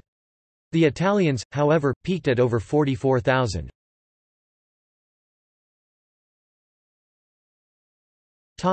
Newark. In its heyday, 7th Avenue in Newark was one of the largest Little Italys in the U.S. with a population of 30,000, in an area of less than a square mile. The center of life in the neighborhood was St. Lucis Church, founded by Italian immigrants in 1891. Throughout the year, St. Lucis and other churches sponsored processions in honor of saints that became community events. The most famous procession was the Feast of St. Gerard, but there were also great feasts for Our Lady of Mount Carmel, Our Lady of Snow, the Assumption, and St. Rocco. Joe DiMaggio loved the restaurants of 7th Avenue so much that he would take the New York Yankees to Newark to show them real Italian food. Frank Sinatra had bread from Giordano's bakery sent to him every week until his death, no matter where in the world he was. New York Yankees catcher Rick Chironi also grew up in the First Ward. One of the nation's largest Italian newspapers, the Italian Tribune, was founded on 7th Avenue.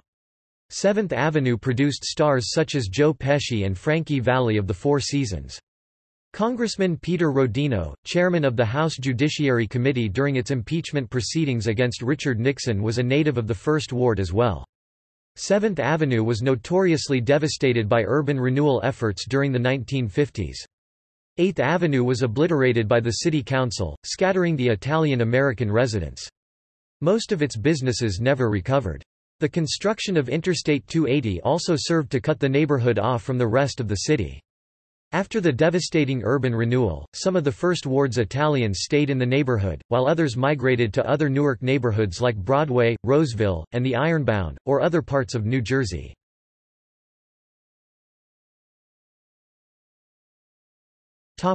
St. Louis.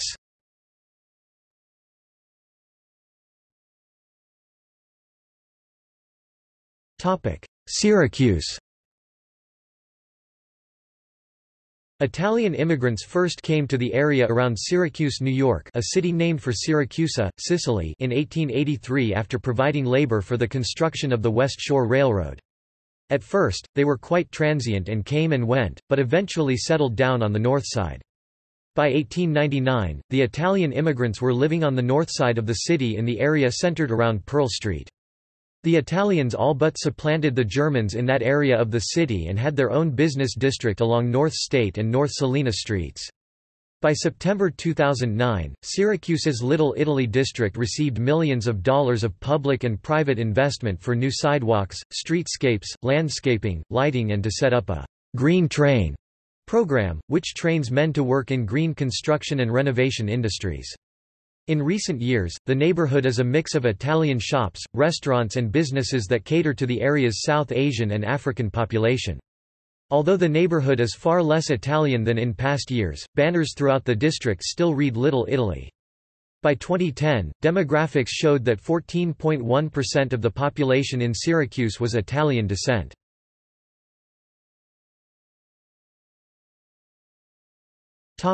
Providence. Federal Hill in Providence, Rhode Island, is best known for its Italian-American community and abundance of restaurants. The first 2 decades of the 20th century witnessed heavy Italian-American immigration into Federal Hill, making it the city's informal Little Italy. Though the area today is more diverse, Federal Hill still retains its status as the traditional center for the city's Italian-American community. The neighborhood features a huge square dedicated to Giuseppe Garibaldi, a monumental gateway arch decorated with La Pigna sculpture, a traditional Italian symbol of welcome, abundance, and quality, and a Di Pasquale Plaza used for outdoor dining. Providence's annual Columbus Day Parade marches down Atwells Avenue.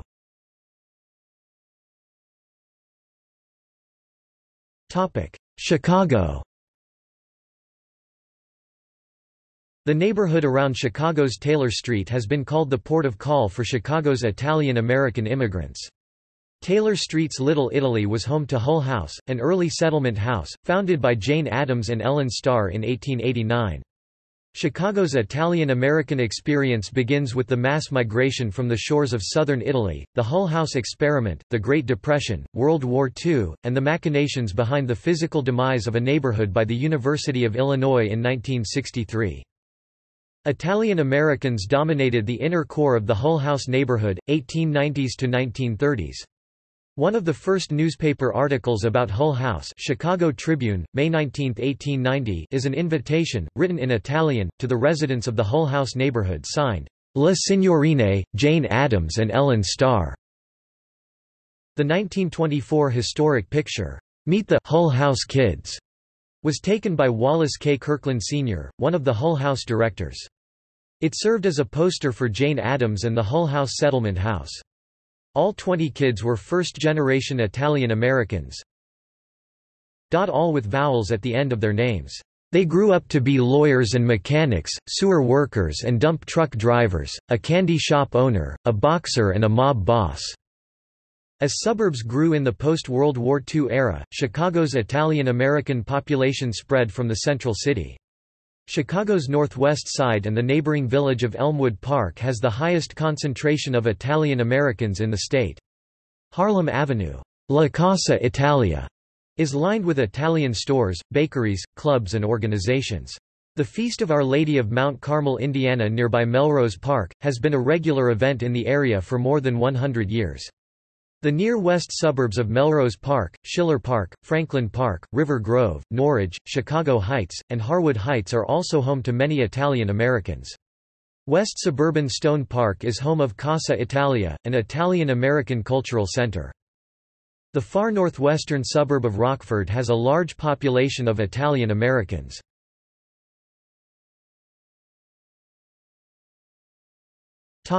Cleveland. Cleveland's Little Italy, also known as Murray Hill, is the epicenter of Italian culture in northeast Ohio, a combined statistical area reporting 285,000 (9.9%) Italian Americans. Little Italy took root when Joseph Carabelli, immigrating in 1880, saw the opportunity for monument work in Cleveland's Lake View Cemetery and established what soon became the city's leading marble and granite works. Most fresco and mosaic work in Cleveland was accomplished by Italian artist immigrants. Local Cleveland industrial billionaire John D. Rockefeller took a special liking to the Italian immigrants of the neighborhood and commissioned the building of the community center Alta House, named after his daughter Alta Rockefeller Prentice, in 1900. In 1906, Italian immigrant Angelo Vitantonio invented the first hand-crank pasta machine, which made pasta much easier to produce by eliminating the need to flatten and cut it by hand. Some other famous Italian Americans from Northeast Ohio included Anthony J. Celebrezze, 49th mayor of Cleveland, Ettore Hector Boiardi, Chef Boiardi, Frank Battisti, federal judge, and Dean Martin, born Dino Paul Crosetti in Steubenville, Ohio. Ohio's largest outdoor Italian-American street festival, the Feast of the Assumption, takes place the weekend of August 15 every year and draws over 100,000 people to the Little Italy neighborhood. The festival is sponsored by the Congregation of Holy Rosary Church, which was founded in 1892 with the current church built in 1905.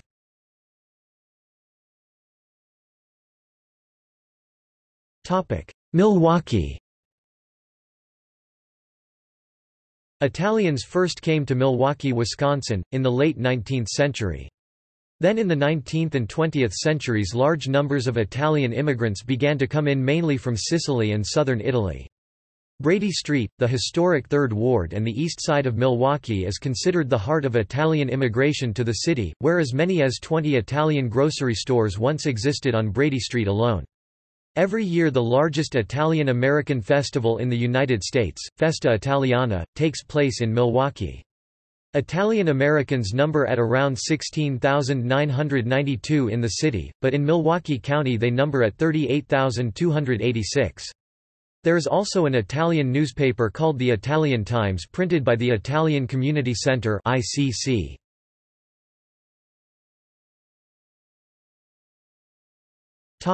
Ybor City.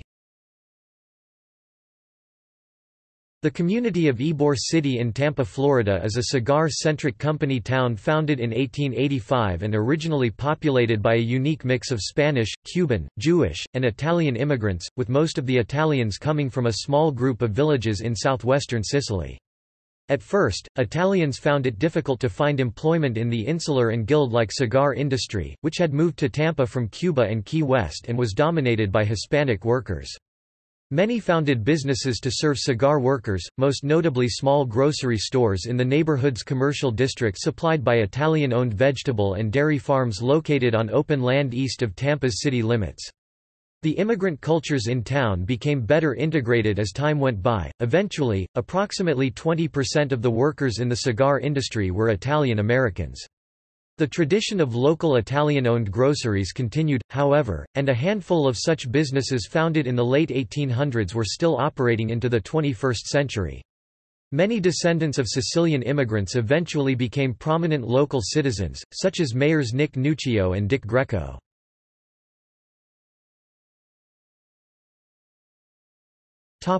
Birmingham.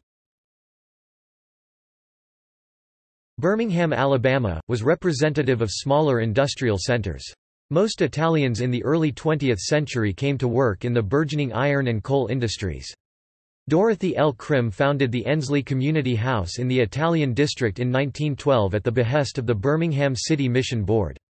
From 1912 to 1969, Ensley House eased the often difficult transition to American life by providing direct assistance such as youth programs and day care services, social clubs, and Americanization programs.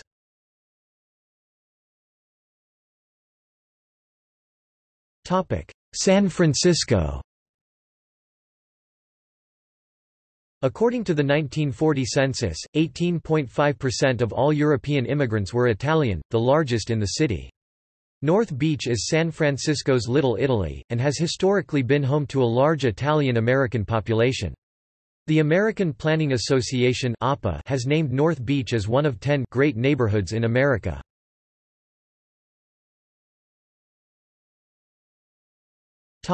Los Angeles. Los Angeles is home to the largest Italian-American community in California and the West Coast, with 95,300 people identifying as Italian-American. Unlike other cities with sizable Italian-American communities, Los Angeles does not have a Little Italy. The neighborhood with the highest number of Italians is San Pedro, California, which is estimated to contain 45,000 Italian Americans. Most worked as fishermen during the first half of the 20th century. The traditional center of Los Angeles' Little Italy, was the area north of the historic Los Angeles Plaza. It survived somewhat intact until the construction of Los Angeles Union Station, in 1939. The station was built in the center of Los Angeles' Old Chinatown. Half of the total Chinese community was displaced by the construction. The Chinese were allowed to relocate to Little Italy, where they quickly took it over. Only a few relic businesses survive, such as San Antonio Winery, the only winery, out of 92, to survive Prohibition. The Italian-American Museum of Los Angeles opened in 2016 in the historic Italian Hall.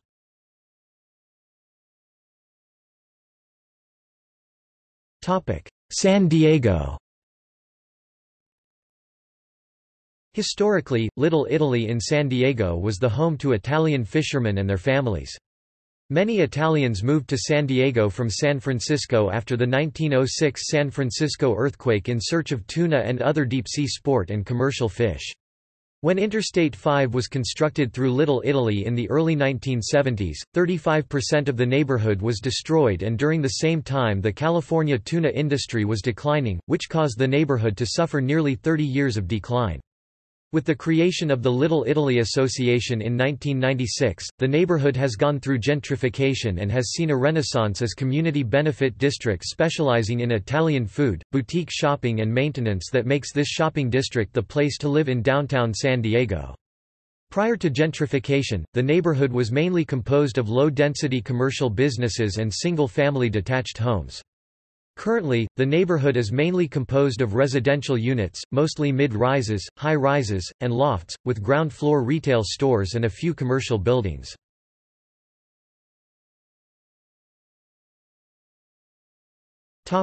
Demographics. In the 2000 U.S. Census, Italian Americans constituted the fifth largest ancestry group in America with about 15.6 million people, 5.6% of the total U.S. population. Sicilian Americans are a subset of numerous Americans of regional Italian ancestries. As of 2006, the U.S. Census estimated the Italian American population at 17.8 million persons, or 6% of the population, constituting a 14% increase over the 6-year period. U.S. states number and percentage Italian American in 2010: Alabama 81,587, 1.7%. Alaska 23,633, 3.3%. Arizona 281,944, 4.4%. Arkansas 45,836, 1.6%. California 1,496,669, 4.0%. Colorado 263,456, 5.1%. Connecticut 670,030, 18.7%. Delaware 89,845, 9.9%. Florida 1,183,957, 6.2%. Georgia 215,321, 2.2%. Hawaii 28,490, 2.1%. Idaho 50,497, 3.2%. Illinois 800,779, 6.2%. Indiana 173,396, 2.7%. Iowa 65,528, 2.1%. Kansas 65,619, 2.3%. Kentucky 195,561, 2.0%. Louisiana 219,606, 4.8%. Maine 74,704, 5.6%. Maryland 306,074, 5.2%. Massachusetts 915,687, 13.9%. Michigan 466,461, 4.7%. Minnesota 249,178, 2.3%. Mississippi 52,235 1.8%. Missouri 206,984 3.4%. Montana 34,971 3.5%. Nebraska 51,299 2.8%. Nevada 172,633 6.3%. New Hampshire 135,450 10.3%. New Jersey 1,487,161 16.8%. New Mexico 49,803 2.4%. New York 2,636,152 13.5%. North Carolina 287,101 3.0%. North Dakota 7,949 1.2%. Ohio 744,277 6.4%.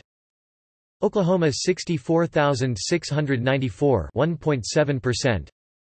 Oregon 146,120 3.8%. Pennsylvania 1,550,850 12.2%. Rhode Island 198,721 18.9%. South Carolina 135,422 2.9%. South Dakota 11,520 1.4%. Tennessee 139,333 2.2%. Texas 480,716 1.9%. Utah 75,513 2.7%.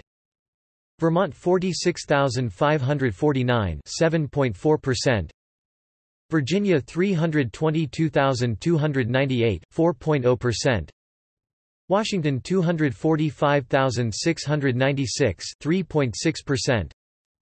West Virginia 87,213 4.7%. Wisconsin 202,490 3.5%. Wyoming 17,697 3.1%. District of Columbia 20,531 3%. Topic: U.S. states with over 10% people of Italian ancestry. Rhode Island 18.9%. Connecticut 18.7%. New Jersey 16.8%. Massachusetts 13.9%. New York 13.5%. Pennsylvania 12.2%. New Hampshire 10.7%. Topic: U.S. communities with the most residents of Italian ancestry. The top 25 U.S. communities with the highest percentage of people claiming Italian ancestry are: Johnston, Rhode Island 46.7%. Monroe, Massachusetts 46.5%. Hamilton, New Jersey 45.9%. Frankfort, New York Village 44.7%. East Haven, Connecticut 43.1%. Roseto, Pennsylvania 41.8%. Old Forge, Pennsylvania 41.3%. Franklin Square, New York 40.0%. North Massapequa, New York 38.9%. Frankfort, New York 38.5%. Totowa, New Jersey 37.7%. Lowellville, Ohio 37.4%. Fairfield, New Jersey 37.2%. North Providence, Rhode Island 36.6%. Thornwood, New York 36.5%. South Hackensack, New Jersey 36.3%. Hawthorne, New York 36.2%. Saugus, Massachusetts 36.1%. Nutley, New Jersey 30.0%.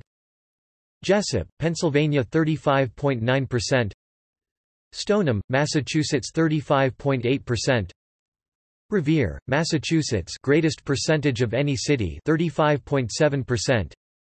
East Hanover, New Jersey 35.6%. Harrison, New York 34.9%. Deer Park, New York 34.9%. Staten Island, New York greatest percentage of any county 34.7%. West Paterson, New Jersey 34.3%. Valhalla, New York 34.2%. Lyndhurst, New Jersey 33.8%. Topic: Notable people.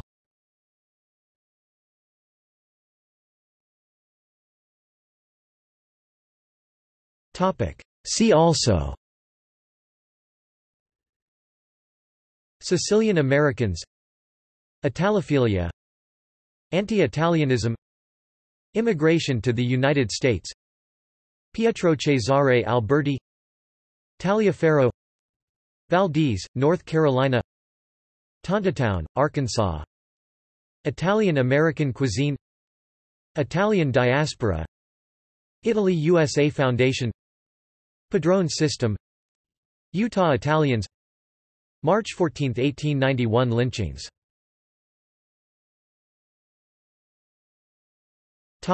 References and notes.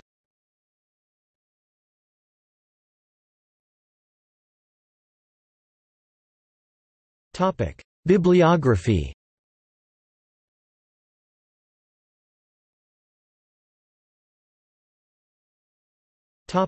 External links.